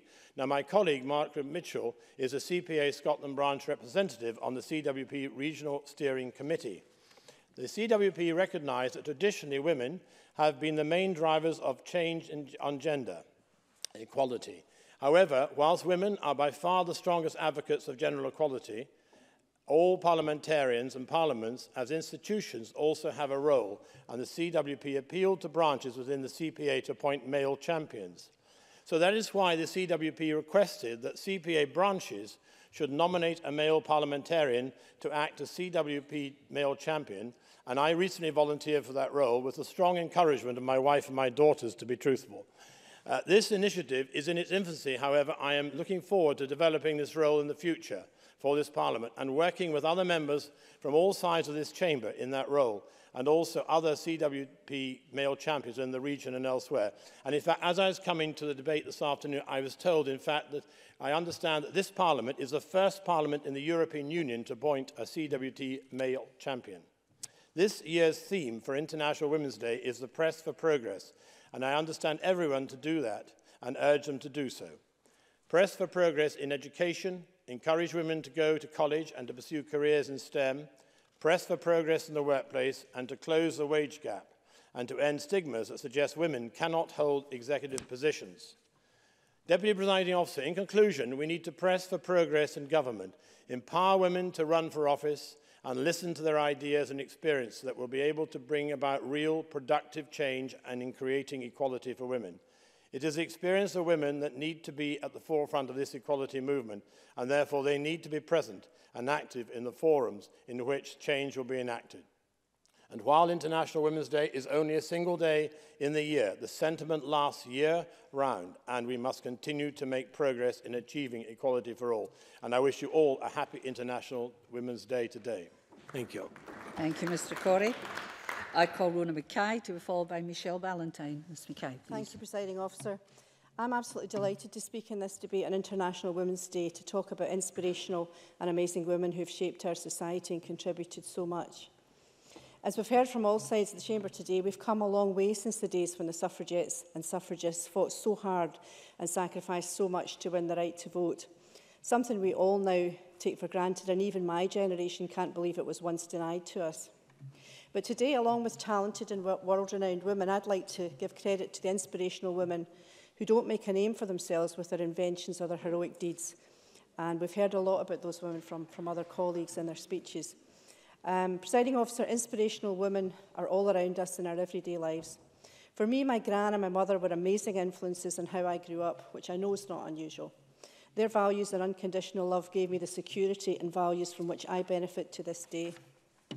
However, as we know, not all children have the good fortune to grow up with inspirational role models in their lives, and that's why the more we learn about ACEs, adverse childhood experiences, the more we can help people live happier lives. Presiding Officer, for several years I wrote a feature called Forgotten Heroes for a magazine highlighting the amazing contributions largely overlooked Scots had made to the world throughout the centuries. However, I had to dig long and hard to find profiles of Scottish heroines, of which I knew there were many. This has sadly been the case until recently. Women were virtually airbrushed from history. Women like Elsie Ingalls, founder of the Scottish Women's Hospitals, Ayres Marion Gray, a mathematician who influenced the telecom giants of today, geologist Marion Gordon from Aberdeen, zoologist Muriel Robertson. I could go on, Presiding Officer, but time won't allow, and my colleagues Gail Ross and Gillian Martin mentioned a lot more. Thankfully, this anomaly is changing, and it's great to hear about Gillian Martin's excellent project. A few weeks ago, I visited a school to record a video with pupils aged around 12 to 14 to talk about inspirational women. They're also holding an event tomorrow to celebrate International Women's Day, which I'll be attending. I was asked by one boy who my inspirational women were. After I'd mentioned family and certain politicians, I said Rosa Parks, the First Lady of Civil Rights, who refused to give up her seat to a white passenger on a bus in Alabama in 1955. I honestly didn't think they would have heard of her, but to my delight, they all nodded and said they were doing a project on her at that time. The next question I was asked was if I could bring back either suffragette Emily Davison or Jane Haining, who saved thousands of Jews during the Holocaust, who would it be? An impossible question. I told them I honestly couldn't choose because each had contributed so much, but it was fabulous that they knew about these wonderful women. So where are we today? Well, we're getting there, but there's still a long way to go in our fight for equality. So it's entirely fitting that a statue of Mary Barber has been unveiled today in Glasgow. As we heard, she led thousands of women through the streets of Govan to fight for fair rents during the 1915 rent strike and campaigned for women's access to reproductive and sexual health, a social pioneer and inspirational woman in the truest sense. Presiding Officer, today the Scottish Government has a proud record of promoting women's equality, such as ensuring greater pay transparency, increasing early learning and childcare provision to record levels, and working with the Equality and Human Rights Commission to challenge pregnancy and maternity discrimination. We're also setting ambitious targets to increase the gender minority share in the most imbalanced college subject groups and modern apprenticeship frameworks, improving women's representation on boards through the introduction of the Gender Representation on Public Boards Bill and the Women 50-50 campaign and other initiatives. And so today we fight on to banish the gender pay gap, gain equal access to the boardroom and finalise equal pay claims. We fight on for an end to sexual harassment and bullying at work. We fight on for an end to violence against women. We fight on for our rights to LGBT women and for free sanitary products and much, much more. Presiding Officer, these things should not have to be fought for. They are our rights, and in 2018, gender equality and respect should be a given. So we will not give up until that is achieved. So today I'd like to celebrate all women, mums, grands, aunts, sisters, carers, women who are an inspiration to someone, somewhere. And to the many amazing women who work in the third sector, such as Dr Marcia Scott of Scottish Women's Aid, Karen McCluskey, Chief Executive of Community Justice Scotland, who have done and continue to do such crucial work in protecting and improving the lives of women. And there are many, many more women in the third sector who really deserve a shout out. We should celebrate how far we've come, but know that there is much more to do so that our daughters and granddaughters are shown the respect and best possible future that they deserve. Then our work and that of our pioneering sisters will be done. Thank you. Thank you very much. I call Michelle Ballantyne to be followed by Kate Forbes. Miss Ballantyne, please. Thank you, Presiding Officer. Throughout my life, I have been inspired by a number of influential women who have each helped to change the world in their own way. And as I look back at some of these women in the run-up today, it became very clear that women have been defying the odds successfully and unapologetically for centuries. Today in Scotland, we as women no longer face the barriers that we did even 50 years ago, and we undoubtedly have fewer odds stacked against us. There are, of course, still challenges and barriers here and across the world where women are objectified, abused or oppressed, such as some of those highlighted across the chamber today. However, in this country, we now have a generation of young girls who can see strong, independent, successful women as normal. Gwendolyn Brooks, Pulitzer Prize-winning author, poet and teacher, taught me that sometimes you have to tell people things that they do not want to hear. As she put it, truth tellers are not always palatable. Presiding Officer, we have spent the last century successfully working to redress the gender balance in this country, and I welcome that. But we must be equally careful that we don't press too far. An article in the Times this week raised a very pertinent issue which resonated strongly with me. Should we really be worried that more boys go into engineering and more girls go on to be nurses? I believe the answer is yes, only if there are barriers preventing them from doing differently. It is the barriers that we must address. I have a son who is a tree surgeon. I have a son who is a soldier. I have a son who is an engineer and a son who is an economist. I have a daughter who is a primary teacher and a young daughter who tells me she wants to get married and have children. Did I fail as a parent for not pushing them to break the gender stereotypes?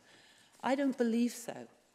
Eleanor Roosevelt declared, "Do what you feel in your heart to be right, for you'll be criticised anyway. You'll be damned if you do and damned if you don't." By all means, we should encourage young girls to find their passion and ensure that whatever it may be, she can achieve it. However, we must also be careful not to push too far. If a young girl wants to keep house and be a mum, then we should respect and applaud that choice too.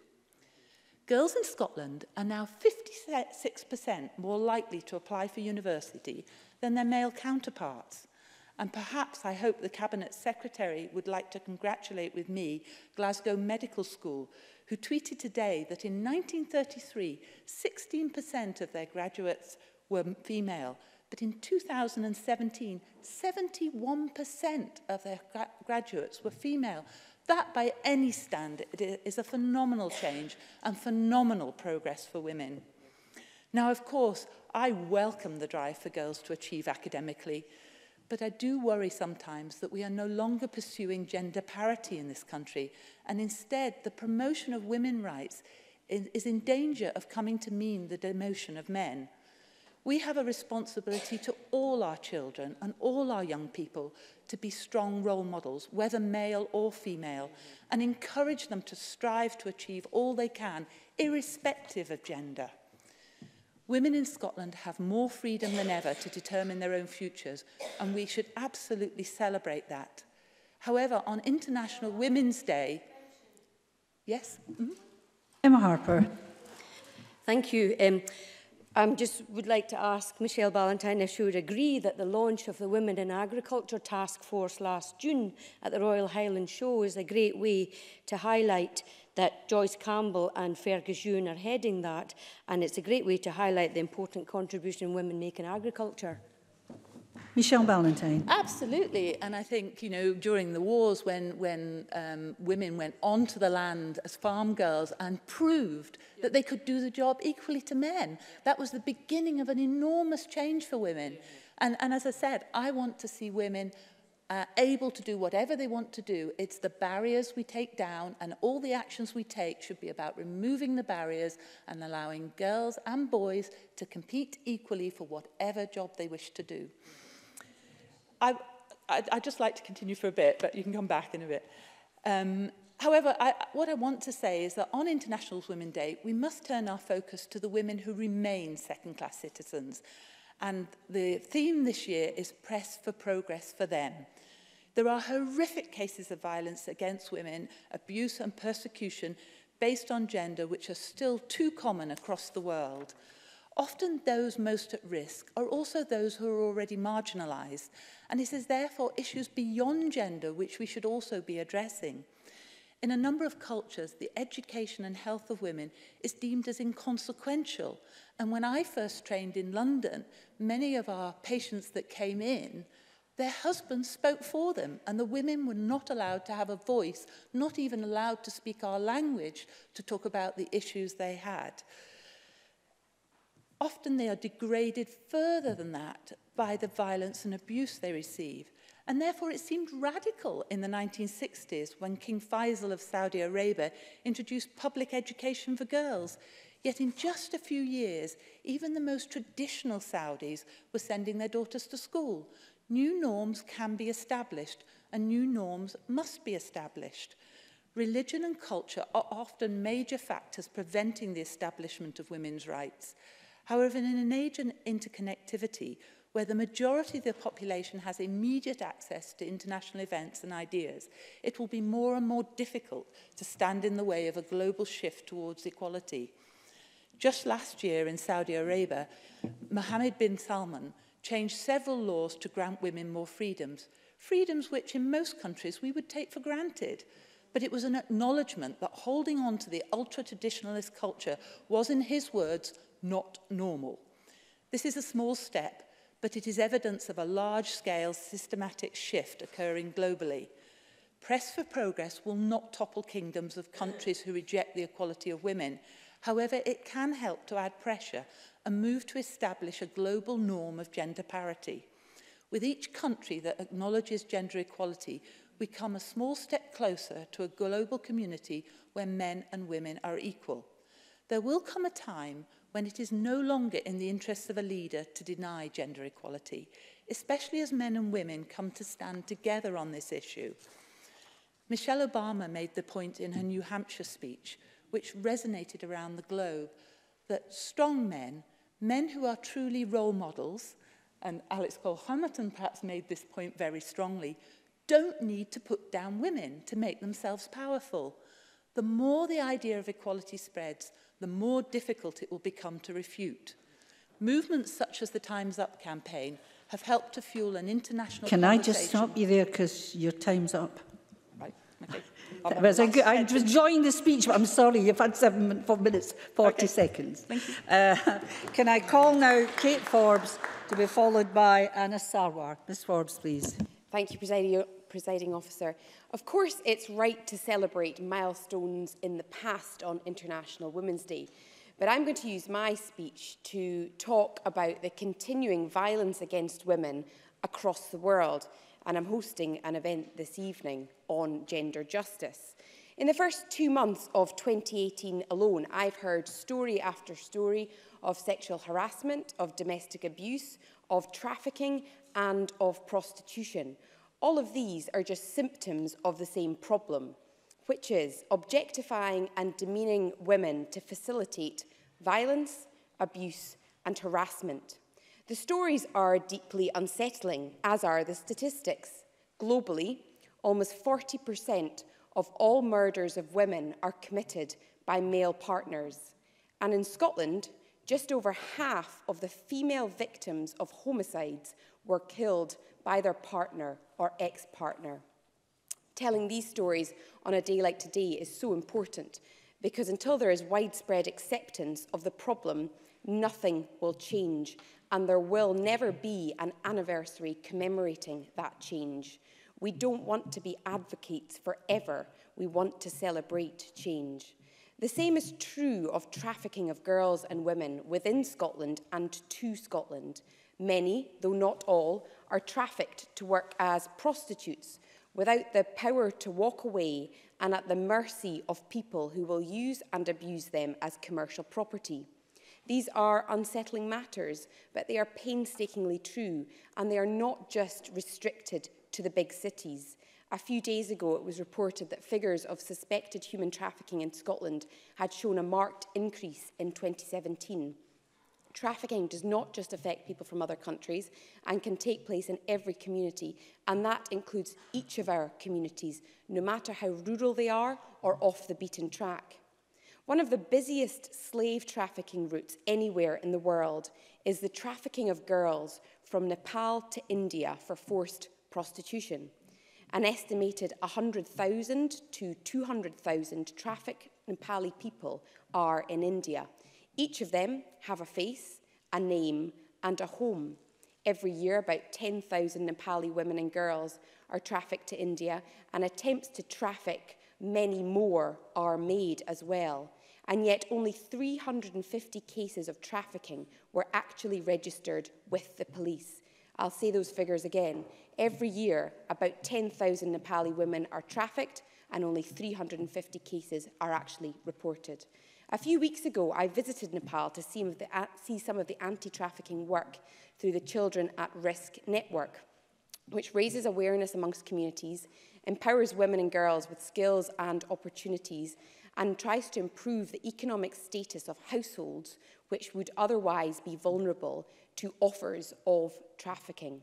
I met high school girls in a rural village, all of whom were attending computing and tailoring classes so that they could earn a living and contribute to the household income. They were bright girls, as earnest and as giggly as teenage girls in Scotland, but they and their peers face the very grave risks of trafficking and have no choice over the matter. After the earthquake in 2015, the numbers of trafficked women rose significantly because of the increase in poverty. Selling a woman is currently, today, in communities in Nepal, a means of feeding a family, and they are sold by brothers, by fathers, and by husbands. Some are saved.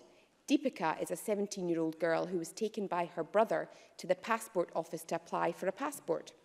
The authorities had a few doubts about her reasons for applying because when she was asked where she was going and why, she didn't know.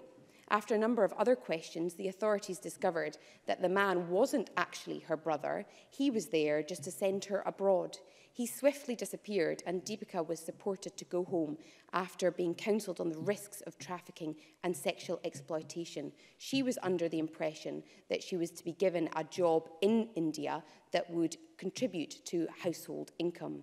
Not everybody is saved before it's too late. Last week, International Justice Mission, which was the subject of a members' debate by Gillian Martin last year, helped police to bust a trafficking network in India based in a hotel where girls and young women were being sold for sex through a secretive trafficking network who were making thousands from their abuse.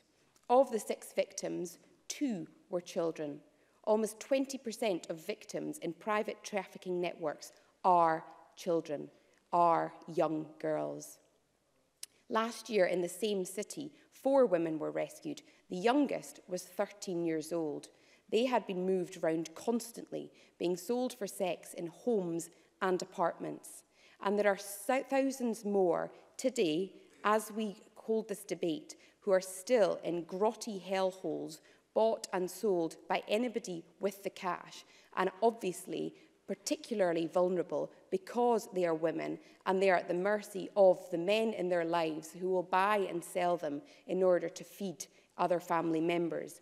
Those women need our voices to shame the inaction by the authorities, to support the efforts of charities like IJM and Tear Fund, and to pray and hope for the day when women across the world are free of that kind of abuse. As a woman, it is my right, It is my right that I should not be subjected to violence, to domestic abuse, to rape, to sexual assault, to commercial sexual exploitation, or to honour-based violence. And until all women can claim that right, not just in Scotland, but in every community of every country, there is a lot of work to do. Thank you very much, Ms Forbes. I call Anna Sarwar, who's the last speaker in the open debate. Thank you, Deputy Presiding Officer. Can I start by saying I'm proud to stand in solidarity with all the sisters today on International Women's Day, and say from the outset that I am proud to call myself a feminist. And directly to men, it makes you no less a man to be a feminist. It makes you no less a man to recognise that gender inequality exists. It makes you no less a man to recognise and celebrate International Women's Day. And it makes you no less a man to accept that everyday sexism is real, exists, and impacts on women in workplaces, campuses, playgrounds and elsewhere, not just here, but right around the world. And we owe a duty to all sisters and all women right across the world to accept that, recognise and campaign side by side with them on this important agenda. Because we can't leave any community to fight their battles on their own. Because for all of us that believe in equality in all its forms, this is a shared fight for each and every single one of us. We can't leave women to be the voices fighting for gender equality, just like we can't leave LGBT communities being the one to fight for LGBT rights, just like we can't be the ones for asking ethnic minority communities to fight against racism.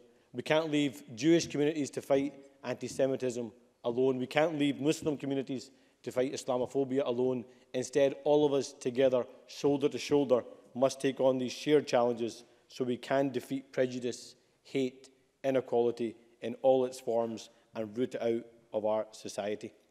Others have mentioned the historical context of today. I'm proud that today in Glasgow, for example, we unveiled the Mary Barber statue. Mary Barber, the first woman to be elected in the city, a woman who did so much to help so many, not just women, but people right across her community fighting against the rent caps, and fighting for rent controls.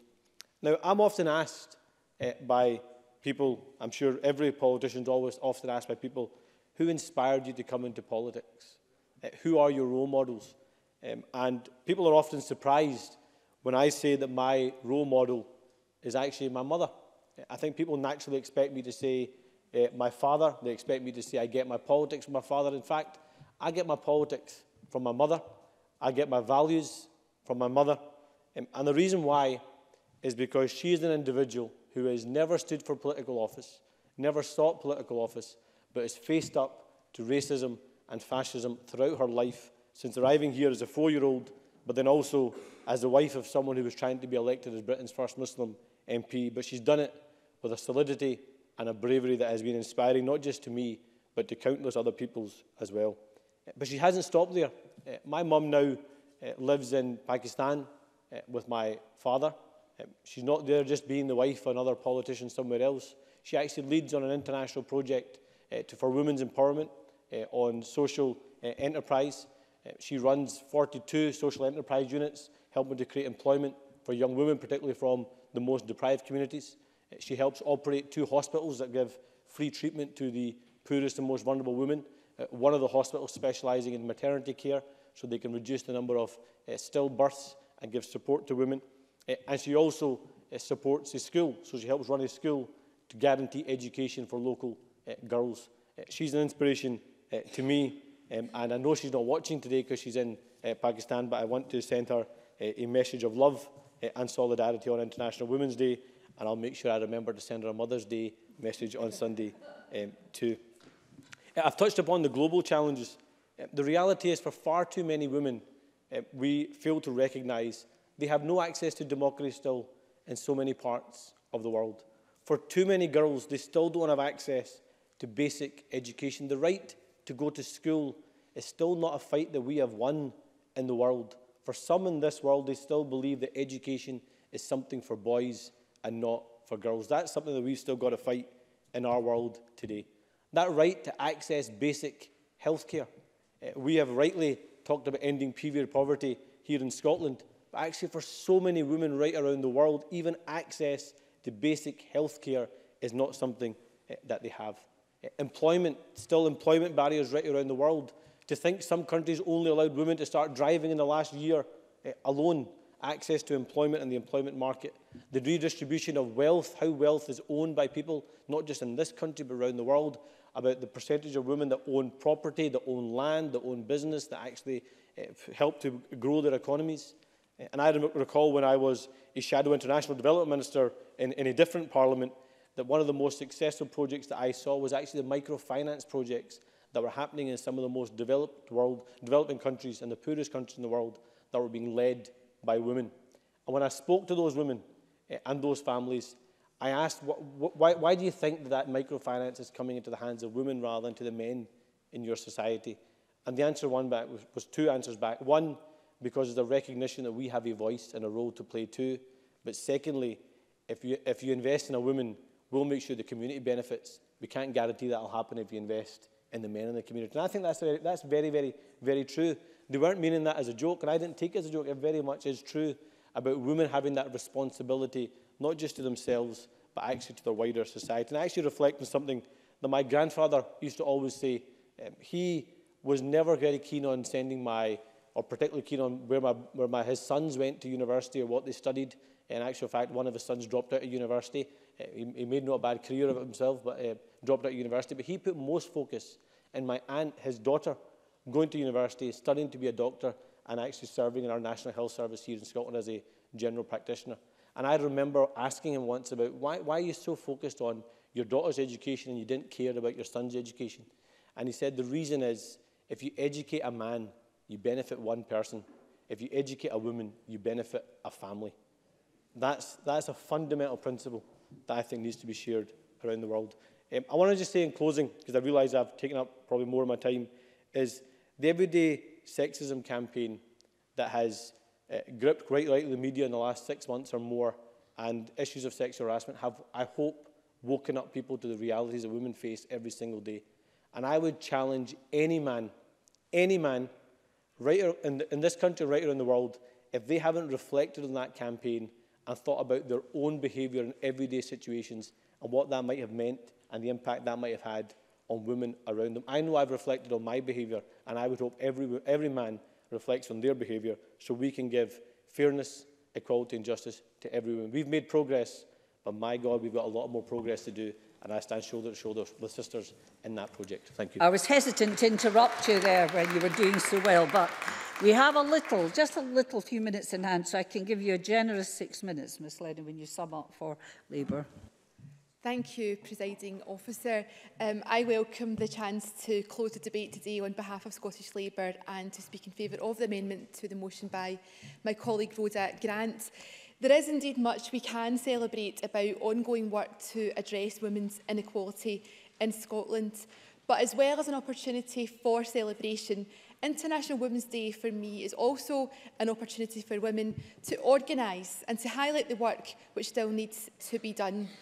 The Government's motion today acknowledges its ongoing commitment and activity to tackle women's inequality, and I commend Angela Constance for the leadership that she shows as Cabinet Secretary with responsibility for equalities. And I think today's debate, I was trying to think of a word, I think maybe magical. Sandra White's eyesight improved in the middle of her speech, so I think something special has happened here today. But I think there's been an emotional connection actually across the chamber, because although we sit in different parties and have different views on some issues, a lot of the issues we've discussed today really resonate and either affect us directly or people that we care about, and I'm really grateful to everyone's contributions so far.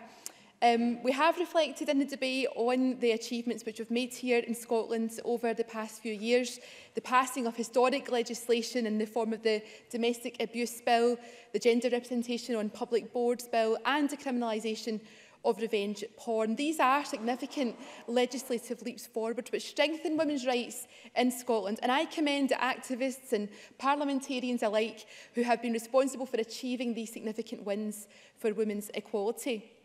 These victories are evidence of what can be achieved when women, and more importantly feminists and feminist women, are elected into positions of power. It's evidence of why I, like many others across this chamber, remain restless and impatient for further and faster progress on women's political representation, because we know that key to achieving change in so many of these issues lies in ensuring that decision-making bodies are reflective of the society they seek to represent. And I'm grateful to Alison Johnson and others who are part of the Women 50 collective, and that really has made a difference. When reflecting on today's debate, the progress that we've made so far and the progress we've yet to achieve, it struck me that there are only so many times that we can repeat the same arguments, the same statistics and the same debates over and over again. The statistics around women's representation have been rehashed so many times in this chamber and by myself alone on more than one occasion, and I've not been here this long, that women, especially women of colour, are underrepresented in our national parliament. In fact, there's never been a woman of colour in this parliament. Our media, our public boards and in our councils is an unacceptable truth. So why does it matter? It matters because we are still living in a society where violence against women is all too common. Where 1 in 3 women who work even in this place, presiding officer, in this building, can say that they have experienced sexist behaviour, sexual harassment, and we've read that in the recent survey that was published just last week. And most of us aren't surprised at all by these findings. It matters because we still live in a society where only a fraction of reported rapes are even prosecuted, and even a smaller fraction of those result in a conviction. And Claudia Beamish, who I think had to leave the chamber, but she is right, when the media reports on these crimes, it's not about sex, it's violence against women, and it's about the abuse of power. And there's been some great speeches. I can't mention them all. I think I've already tweeted that Gail Ross was outstanding. But Gillian Martin, you made me cry, because these issues are very, very real. And I don't want any woman to come into this workplace and feel unsafe. I don't want that for any woman in any part of Scotland or indeed beyond. So the spirit of Labour's amendment today is to highlight the theme of this year's International Women's Day, press for progress. And to me, it feels like this year we're starting to see, on the back of the momentum from the Me Too and the Time's Up movement, that maybe people are going to wake up and we are going to see some real change. Just last night, a well-known woman in politics, Mary Black, was telling it as it is in Goods on Mary Black, reading out violent, offensive, frightening abuse that is sent to her in a public forum. So why shouldn't she say it in a public place, particularly in our parliament? Why should women in politics keep quiet about this? On Twitter, I discovered that I was described as the human equivalent of an anthrax-soaked razor wire tampon. How dare we as women fight to combat period poverty? But I have been undeterred, and I've worked with women across this chamber, including Gillian Martin, Victoria Heaney from Women for Indy. We are not going to shut up and be silent on this issue. So I'm pleased today to mark International Women's Day that I've lodged a final proposal on my members' bill to establish legal rights, which would give everyone who menstruates in Scotland the right to access free sanitary products. And if we can get this right in Scotland, we've heard a lot today about women's, the injustice against women globally. We can get this right and help affect change across the world. So I know that my time is almost up, presiding officer. Yes, there is a lot that we can celebrate on International Women's Day, but there is still so much more that we have to do. It feels like in the chamber today, the spirit of Mary Barber and her army is with us. Rosa Grant says we want to be respected. Gail Ross said that lip service won't do. Rona Mackay said we will not give up. And Anna Sarwar and Alex Cole-Hamilton are just some of the men who have made their commitment to our cause too. So that just leaves me to say happy International Women's Day to all of you. Thank you very much, Ms Lennon. I call on Alison Harrison to close for the Conservatives. A generous 8 minutes, please. Thank you, Deputy Presiding Officer. I'm delighted this afternoon to continue the consensus that has been the hallmark of this debate. As we celebrate over 100 years of International Women's Day, I feel a deep sense of pride to look around this chamber and take in the success of so many women, as was also noted by Claire Haughey. While today is of course a day for celebrating our achievements, it is our obligation to ensure that we do not become complacent and instead push ahead to make even greater strides in the next 100 years to guarantee the true equality and empowerment of women. We've heard excellent contributions from across the Chamber.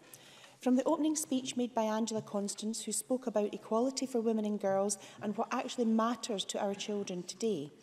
And I feel that here is a cause that surely few people could disagree with. A Parliament united in support to protect and uphold the rights of women and girls in this Scotland's Year of Young People. And acknowledging the role played by organisations such as Girl Guiding Scotland, Young Scot and the YWCA Scotland, to name but a few organisations.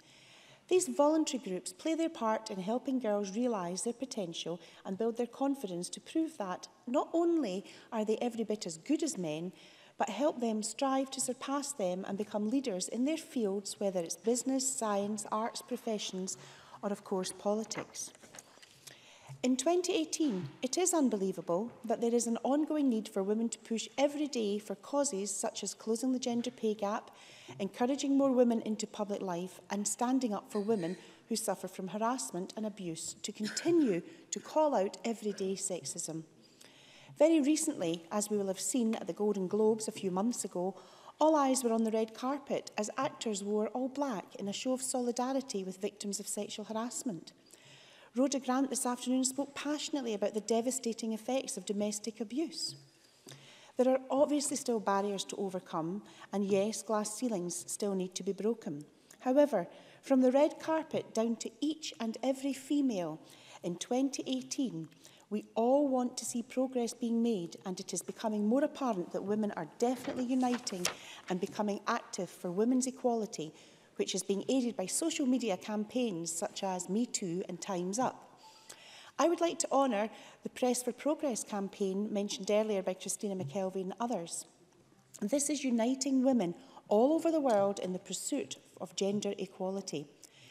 This movement aims to challenge stereotypes, celebrate women's achievements and lobby for greater gender parity, which, if no immediate action and concerted effort is made to include women at all levels of the economy, gender pay parity will not be achieved for another 200 years, as we've already heard from Alison Johnson and others today. Quite incredible. A recent report from the World Economic Forum found a direct link between gender parity and the success of an economy. This illustrates that closing the gender pay gap is not only good for women, but good for society as a whole. This message is one that we need to promote in this chamber and in our communities, because women's rights matter to all of us. On a positive and indeed pertinent note, the WEF data also shows that when women are more present and participating in leadership roles, more women are hired right across the board at all levels. This detail holds true even when taking into consideration the disparities in the size of female talent pools across various industry sectors. Different political parties may have different ideas on how to close the gap in representation that exists, but we all acknowledge that elected office is an area in which women continue to be underrepresented. We can differ on how we get there, but not on the need to see more women standing for elected roles, whether for councils or for Scottish and UK parliaments. Last year, my party launched Women to Win, which aims to promote the brightest and best women in the party. And I would like to acknowledge the role that Annie Wells and others have played in pushing forward the agenda for Women to Win Scotland. And we heard earlier from Maurice Corrie about the launch of the new commission within my party. As part of the Scottish Government's programme of themed years, 2018 is the Year of Young People. It is good that young people are being celebrated, and this Year of Young People gives young girls the opportunity to celebrate their achievements and their contribution to communities, whilst also giving them the opportunity to shine locally, nationally and globally, as recognised in this motion today. Deputy Presiding Officer, we have heard from my colleague Margaret Mitchell, who has spoken about women's attainment in the legal profession, and others who have spoken about STEM subjects. I agree that much progress has been made, but I also agree that there is still much work needed to be done. It is true that over the past few years, the number of passes by girls in STEM subjects at school has increased, not only in higher qualifications in maths and computing, but also in higher qualifications in chemistry and physics. Nevertheless, I believe that in the Chamber this afternoon, we all recognise that gender stereotyping is still discouraging girls from taking STEM subjects at school and aspiring to STEM careers.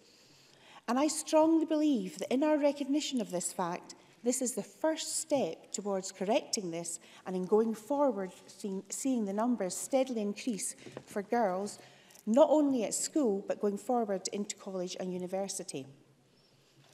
Deputy Presiding Officer, many good points have been made from, I know that is promotion, from across the Chamber this afternoon. And I recognise all the speakers in this debate who have made very valid and useful contributions. And to hear Anas Sarwar talk about his mum and how inspirational she was, well, I find that very touching as a mother. And I would like to hope that my son perhaps will speak of me in even slightly glowing terms going forward. So I'm excited to work with everyone in this chamber to advance real gender equality, respect for women and the upliftment of women in politics. I appreciate the opportunity that International Women's Day has provided for discussing these important issues on this public platform, and I welcome all input into solving them. Working together, we can realise the potential of women in Scotland and improve lives of all. Thank you. Thank you. I was just thinking Mr Sarwar's caused a lot of problems for my sons as well. I ask Marie Todd to close with the Government Minister till 5 o'clock, please. Thank you, Presiding Officer, and I'm delighted to have gained a little bit of extra time for my closing remarks because, as you can imagine, I have plenty to say on this topic. Given the focus this year on young women and girls, I'm absolutely delighted to be closing today's International Women's Debate. It's a pleasure and a privilege to be able to do this job and to have the opportunity almost every day to say to young women, if I can do it, you can do it. You can dream big, aim high, and go for it. I'd like to thank all of the members who've contributed to this afternoon's debate. It's clear that across the Chamber, we're united in achieving gender parity, and we want to see action taken both here and abroad to ensure that women are treated equally and fairly in the workplace, in the home, and in society.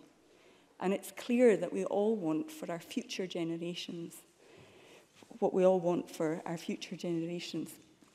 As we've heard, 2018 is Scotland's Year of Young People, and I'd like to highlight the uniqueness of this themed year in being the first to recognise people as one of Scotland's greatest assets.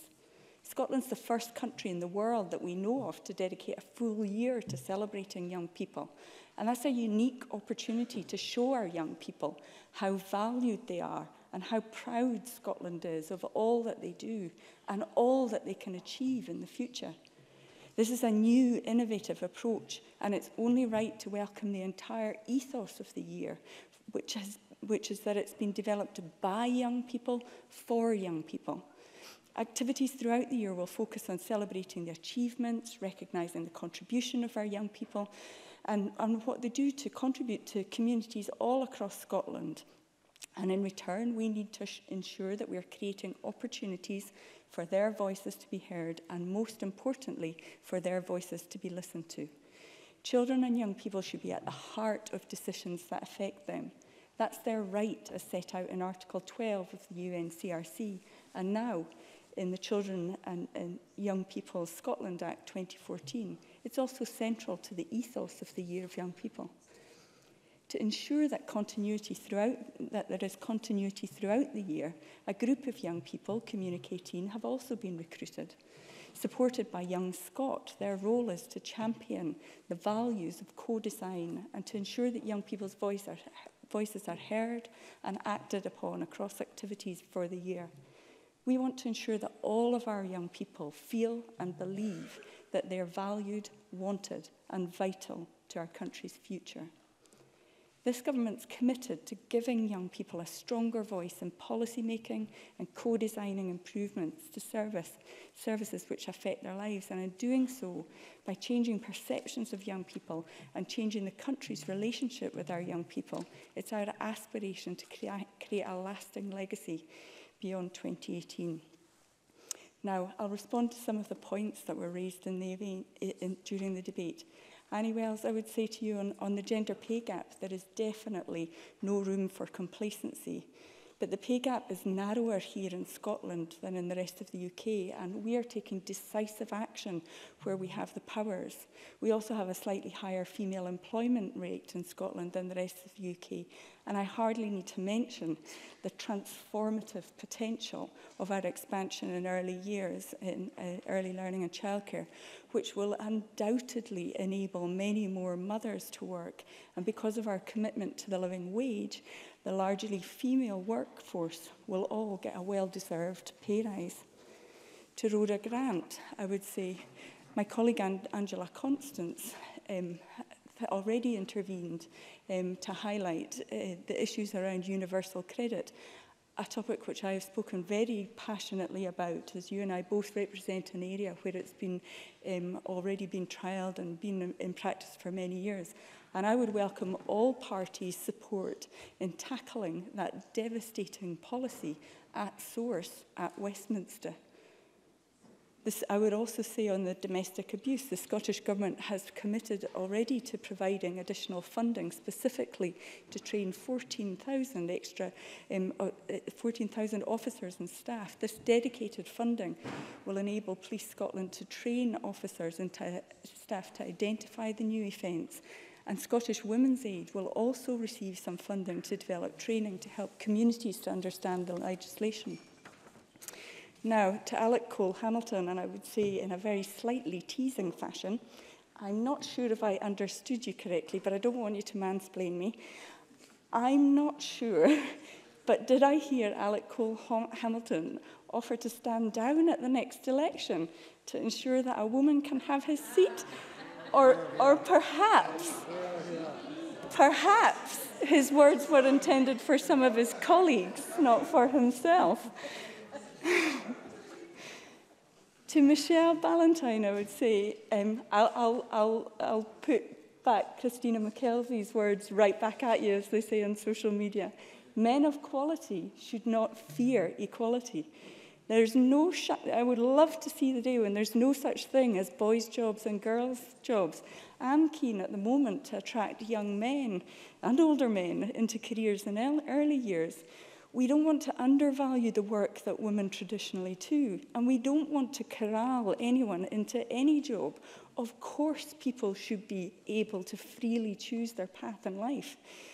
But I do think, and you heard it with the murmurings around the chamber and the people trying to intervene, I do think you under-acknowledge the barriers that we face, not least the lack of role models, not least the culture and conditioning, which led, I would say, someone like me, who was an absolute science geek as a youngster, who has hires in physics, maths, biology and chemistry, to not once consider engineering as a career and to train as a health professional.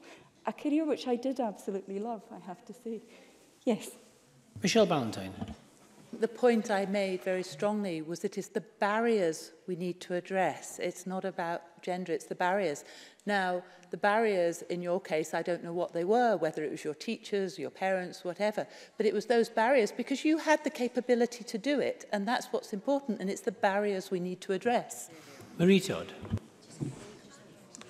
So again, I ask you to reflect on the murmurings that that's causing around the chamber. There's clearly something in what you're saying which is out of step with many other women in this chamber.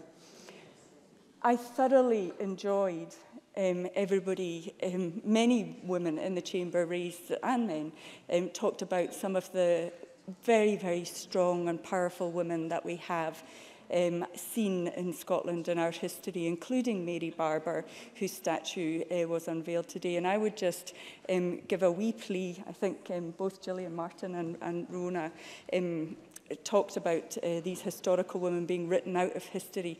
I would give a wee plea for the rioting women from all over the Highlands who were absolutely integral in resisting landowners' moves to clear them off the land. And I understand when I was growing up that it was the women of Coyach, just north of where I grew up, who not only stripped the sheriff officer who came to clear them off the land of the summonses that he had brought with him, but they also stripped him of his clothes and sent him packing in the boat he arrived in. So I look forward to seeing that commemorated on your Her Story project. I want to move on to talk about sexual harassment, and an issue that a number of people raised in the Chamber. Sexual harassment or abuse of any form, whether in the workplace, in the home or in society, is completely reprehensible and must stop. Everyone has the right to live their life free of abuse, harassment and intimidation, and I encourage anyone who has experienced this to report it. We have to tackle the underlying attitudes and inequalities and the culture that perpetuates this behaviour. All workplaces, whether within a political party or in any parliament, must have robust processes for reporting and dealing with harassment or bullying. These should be fair, sensitive and supportive to all of the parties involved. Harassment is not a problem specific to any one institution. It is the responsibility of all of us in society and for all of us as individuals to take action. Now, this could be a watershed moment where we could see real societal change in the treatment of women, but we need to seize that opportunity for change. And on this, I would say we heard an incredibly powerful contribution from Gillian Martin, who talked about the insidious, sustained, thinly veiled sexual comments that women suffer. And I would say with Gillian Martin, I also salute these women who were brave enough in the last year to speak up and make a difference for all of us. And I commend to the Chamber the poem Spartacus, which I tweeted today by Pippa Little, and I'm going to quote directly from it. I am proud to stand together with all the other humourless bitches, and I quote, who don't tolerate banter either. I'll move on to sport. The Girl Guiding Survey, which a number of people talked about and which the Cabinet Secretary referred to, highlighted the positive impact of sport with girls, saying it helped them to be more healthy and feel more confident and positive. The Scottish Government is encouraging more women and girls to take up sport through our £300,000 Sporting Equality Fund, and we've established a Women and Girls Sport Advisory Group to shape future action. And it was great to hear Alison Johnson talking about some of her sporting heroines, and I'm delighted that that advisory group has one of my sporting heroines, Dee Bradbury, who came from Alison Johnson's sport of athletics into my sport of rugby, and is still forging a pioneering path by becoming the first ever female president of the SRU, first tier 1 nation female president later this year. On early learning and childcare, our plan to nearly double funded early learning and childcare entitlement for all 3- and 4-year-olds and some 2-year-olds will make a vital contribution to our priorities to grow our economy, tackle inequality and close the attainment gap. Before I move to my concluding remarks, I'd like to thank all of the organisations who do a fantastic job supporting children and young people in Scotland in one way or another. YWCA Scotland, Girl Guiding Scotland, Young Scot, Children in Scotland, the Scottish Youth Parliament and the Children's Parliament, to name a few. Thank you also to our delivery partners for the Year of Young People, in addition to those already mentioned, COSLA, Sport Scotland, Creative Scotland and Visit Scotland, and a special mention and thanks to Communic 18, a group of young people who are co-designing the Year of Young People activity. Presiding Officer, one of my favourite writers is the Nigerian author of Half of a Yellow Sun and Americana, Chimamanda Ngozi Adichie. And she said, "Gender as it functions today is a grave injustice. I'm angry. We should all be angry. Anger has a long history of bringing about positive change. But I'm also hopeful because I believe deeply in the ability of human beings to remake themselves for the better. This afternoon, we've acknowledged that 100 years after some women got the right to vote, though there's been considerable progress in women's rights, gender equality still eludes us. We've also reaffirmed our commitment to remaking our society for the better, to creating a more equal and fairer Scotland, one where young women and girls don't anticipate sexual harassment or being paid less than their male counterparts as inevitable. I do believe we'll get there. There's an energy at the moment, and I've met and spoken to too many of Scotland's young women and girls to think otherwise. Their message is very clear. Enough is enough. The time is now. And I'm going to finish with another quote by a very proud feminist, Barack Obama. Change will not come if we wait for some other person or if we wait for some other time. We are the ones we've been waiting for. We are the change that we seek. Well done.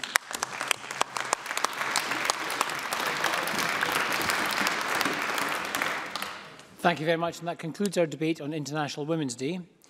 The next item of business is consideration of 5 Parliamentary Bureau motions. Can I ask Joe Fitzpatrick, on behalf of the Bureau, to move motions 10839 to 10842 on approval of SSIs and motion 10901 on committee meetings? Move together. Thank you very much. We come now to decision time. The first question is that Amendment 10851.1 in the name of Annie Wells, which seeks to amend motion 10851 in the name of Angela Constance on International Women's Day, be agreed. Are we all agreed? Yes. We are agreed. The next question is that Amendment 10851.2 in the name of Rhoda Grant, which seeks to amend the motion in the name of Angela Constance, be agreed. Are we all agreed? Yes. We are agreed. And the next question is that motion 10851 in the name of Angela Constance as amended on International Women's Day be agreed. Are we all agreed? Yes. We are agreed. And I'll put a single question on the 5 Parliamentary Bureau motions. Does anyone object? Good. The question is that motions 10839 to 10842 and 10901 in the name of Joe Fitzpatrick be agreed. Are we all agreed? Yes. We are agreed. And that concludes decision time. I close this meeting.